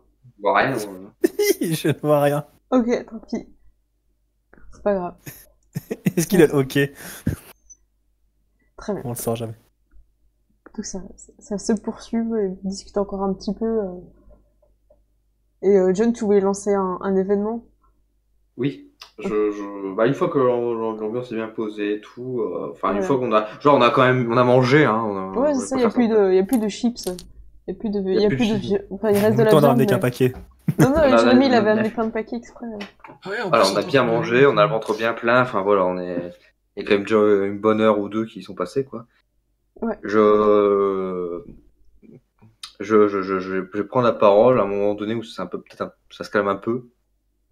Je vais faire, je vais dire quoi exactement? Je vais dire, nous devons vous parler de quelque chose de très important. Ok, tu regardes. Qu'est-ce qui se passe, John? Sachez que j'ai eu un rêve la nuit dernière concernant Tiffany Rose. Jérémy, il a eu la référence. C'est pas vrai, qu'est-ce que t'as vu? Calme-toi, Jérémy. Est-ce que je peux aller m'occuper de Jérémy? Ouais, non, mais c'est bon, après, si tu lui dis, ça rasseoir, il se rassoit sur son siège de voiture. C'est l'enfant. Ah oui, est-ce qu'il y a mis un siège enfant sur un pneu pour le troller? Il a un réhausseur, tu sais. C'est ça. Oh, le pauvre. Donc, je dis, ouais, j'ai rêvé de Tiffany Rose, enfin, plus précisément de l'accident. Là, t'as un grand silence, tu sais, qui se fait, quoi. Sachez que l'accident que Tiffany Rose a eu n'est pas causé de la part, a priori en tout cas, de d'autres loups-garous, ce genre de choses. Tiffany Rose s'est transformée cette nuit-là pour la première fois. Kyle, il se lève. Comment ça, elle a eu son premier changement ce soir-là? Tout à fait. Et c'est ah merde, j'arrive jamais avec les Raoult, c'est une une Raoult, ouais, merci. C'était durant la nuit de pleine lune, donc c'était devenu une Raoult. Et durant sa transformation, elle est sortie de la voiture brutalement à cause de ça, justement. Ce qui est une des causes de l'accident. Et t'as vu quoi après? Elle est où? Elle est encore en vie? Elle est actuellement dans le monde des esprits. Oui, passe par-dessus la table. T'en es sûr? Doucement, je vais lui dire d'un ton froid, enfin un peu genre, calme-toi.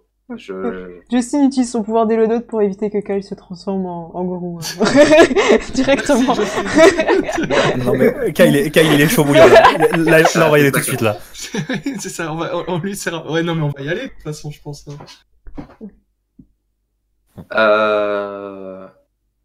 Nous avons un petit peu enquêté ces derniers jours concernant cet accident. Et de ce qu'on a en retiré, il y a un esprit près de la rivière, près de la Snake River, un esprit très ancien, très fourbe, très dangereux. Là, Marvin donne son nom, hein, il le connaît. Je trouverai un nom un peu classe, je sais pas, un truc genre le serpent qui c'est. Je le regarde, du coup, Marvin, avec un air approbateur. Exactement. Cet esprit a, depuis de très longues générations, la fâcheuse habitude de rassembler des femmes, des jeunes femmes autour de lui.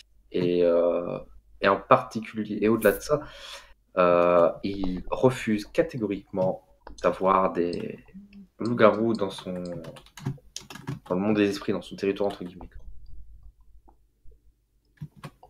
Effectivement, ils ont pas l'air surpris de ce que tu dis. Hein.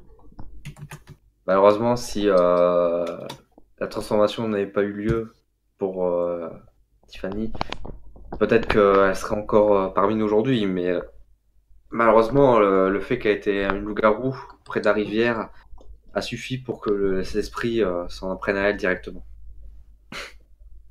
Ouais, il soupire. Marvin tire à la tronche parce qu'il comprend vraiment ce que ça implique.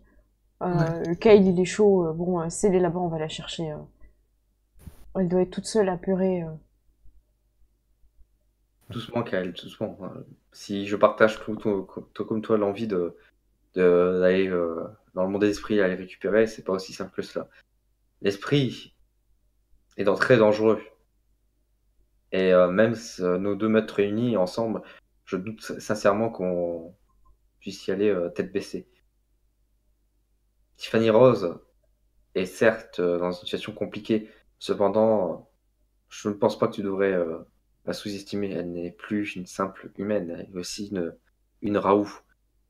Et je pense qu'elle possède une grande force, et je pense que toi aussi tu le sais. Donc, sois encore un peu patient. On s'approche de l'issue, mais en attendant, soyons prudents et frappons bien, frappons juste.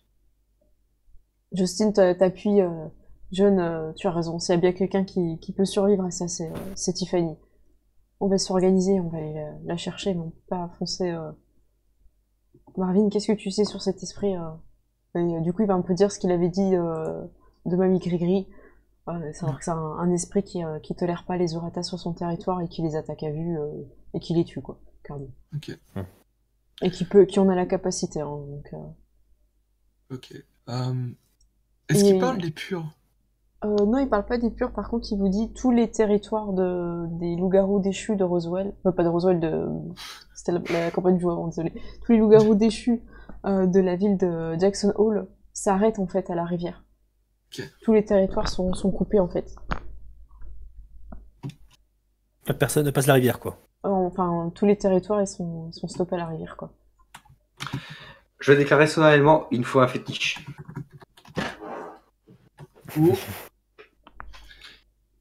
pour s'en prendre à cet esprit.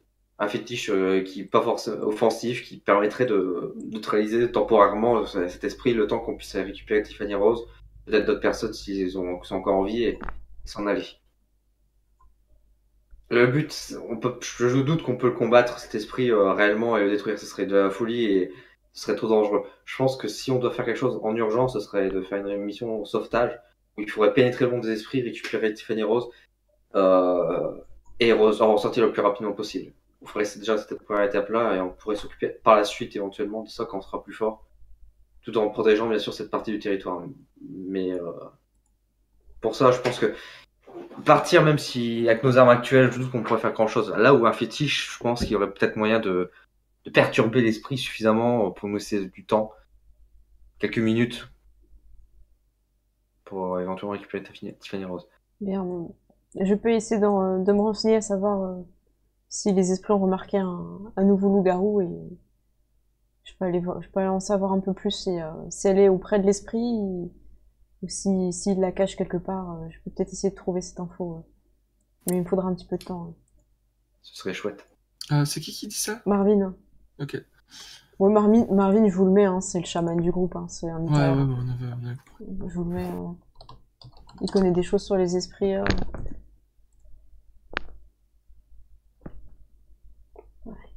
Les gens sont un peu choqués. Kyle retrouve un peu d'énergie positive. Kyle, ne t'inquiète pas, je te promets au nom de la meute du métal hurlant que nous allons aller. On sera avec toi ce jour-là pour t'accompagner et pour aller sauver Tiffany.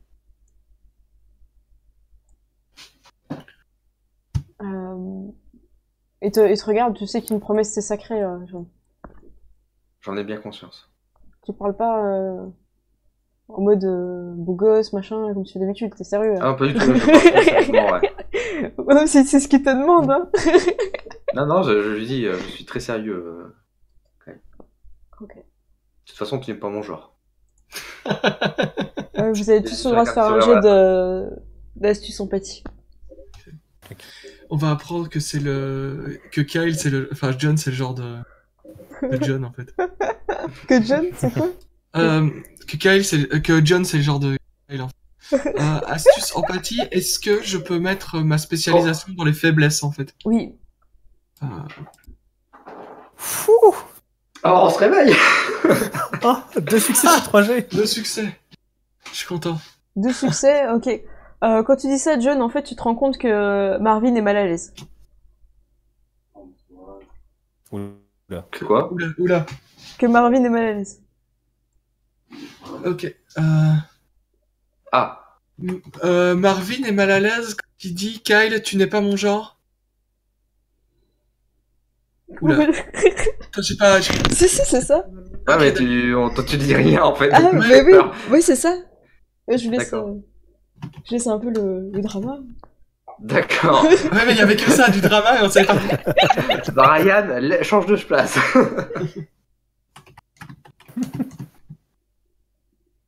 D'accord, très bien, ça, à retenir.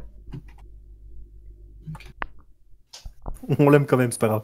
Oui, c'est pas grave. On juge pas. On a bien un peu de blague, tu vois. C'est ça. C'est ça, quoi. Le mec aime les chevaux. Ah ouais, non, mais ça se pardonne pas, par contre. Ok. Est-ce qu'on clôturerait pas la session là-dessus et comme ça on se fait un petit débrief pour voir qu'est-ce qu'on prépare pour la fois prochaine si vous la récolte. On en conclut le barbecue, c'est genre à la fin on discute de ça et puis voilà. Enfin, ouais, voilà, c'est ça. Il y a pas eu de retour de bonne ambiance et tout. Enfin, c'est le sauvetage, on dit tu as niqué l'ambiance du barbecue, bien joué. Voilà, t'as tout le monde qui rentre chez soi. Je vais y aller. Et je vais y aller, ouais. Ok, bah c'est bon pour vous du coup. Ouais, c'était une bonne partie en tout cas, merci. Hein. Bah merci. Ouais, j'ai beaucoup aimé aussi. C'était vraiment une partie sympa. Ok, bah j'annonce la fin du live. Merci à tout le monde d'avoir suivi. Merci. Merci à vous. Merci d'être de plus en plus nombreux à nous suivre chaque semaine. C'est tout le monde. Il y a des gens que je connais Vous pas êtes la sur raison le, pour sur le laquelle chat. Ouais, il y a des gens. Ouais, merci aux nouveaux. Merci aux nouveaux Ouais. d'être ici pour nous, tout ça. On Voilà. lira plus de Black Carambar. Et merci sur vous YouTube qui nous regardez jusqu'à maintenant. Voilà. Merci à tout. Merci à tout le monde. Merci à vous. On vous aime. Merci à vous. Merci. Ça y est, la ville est finie, on peut l'insulter. Décrire on vous aime. Voilà. On vous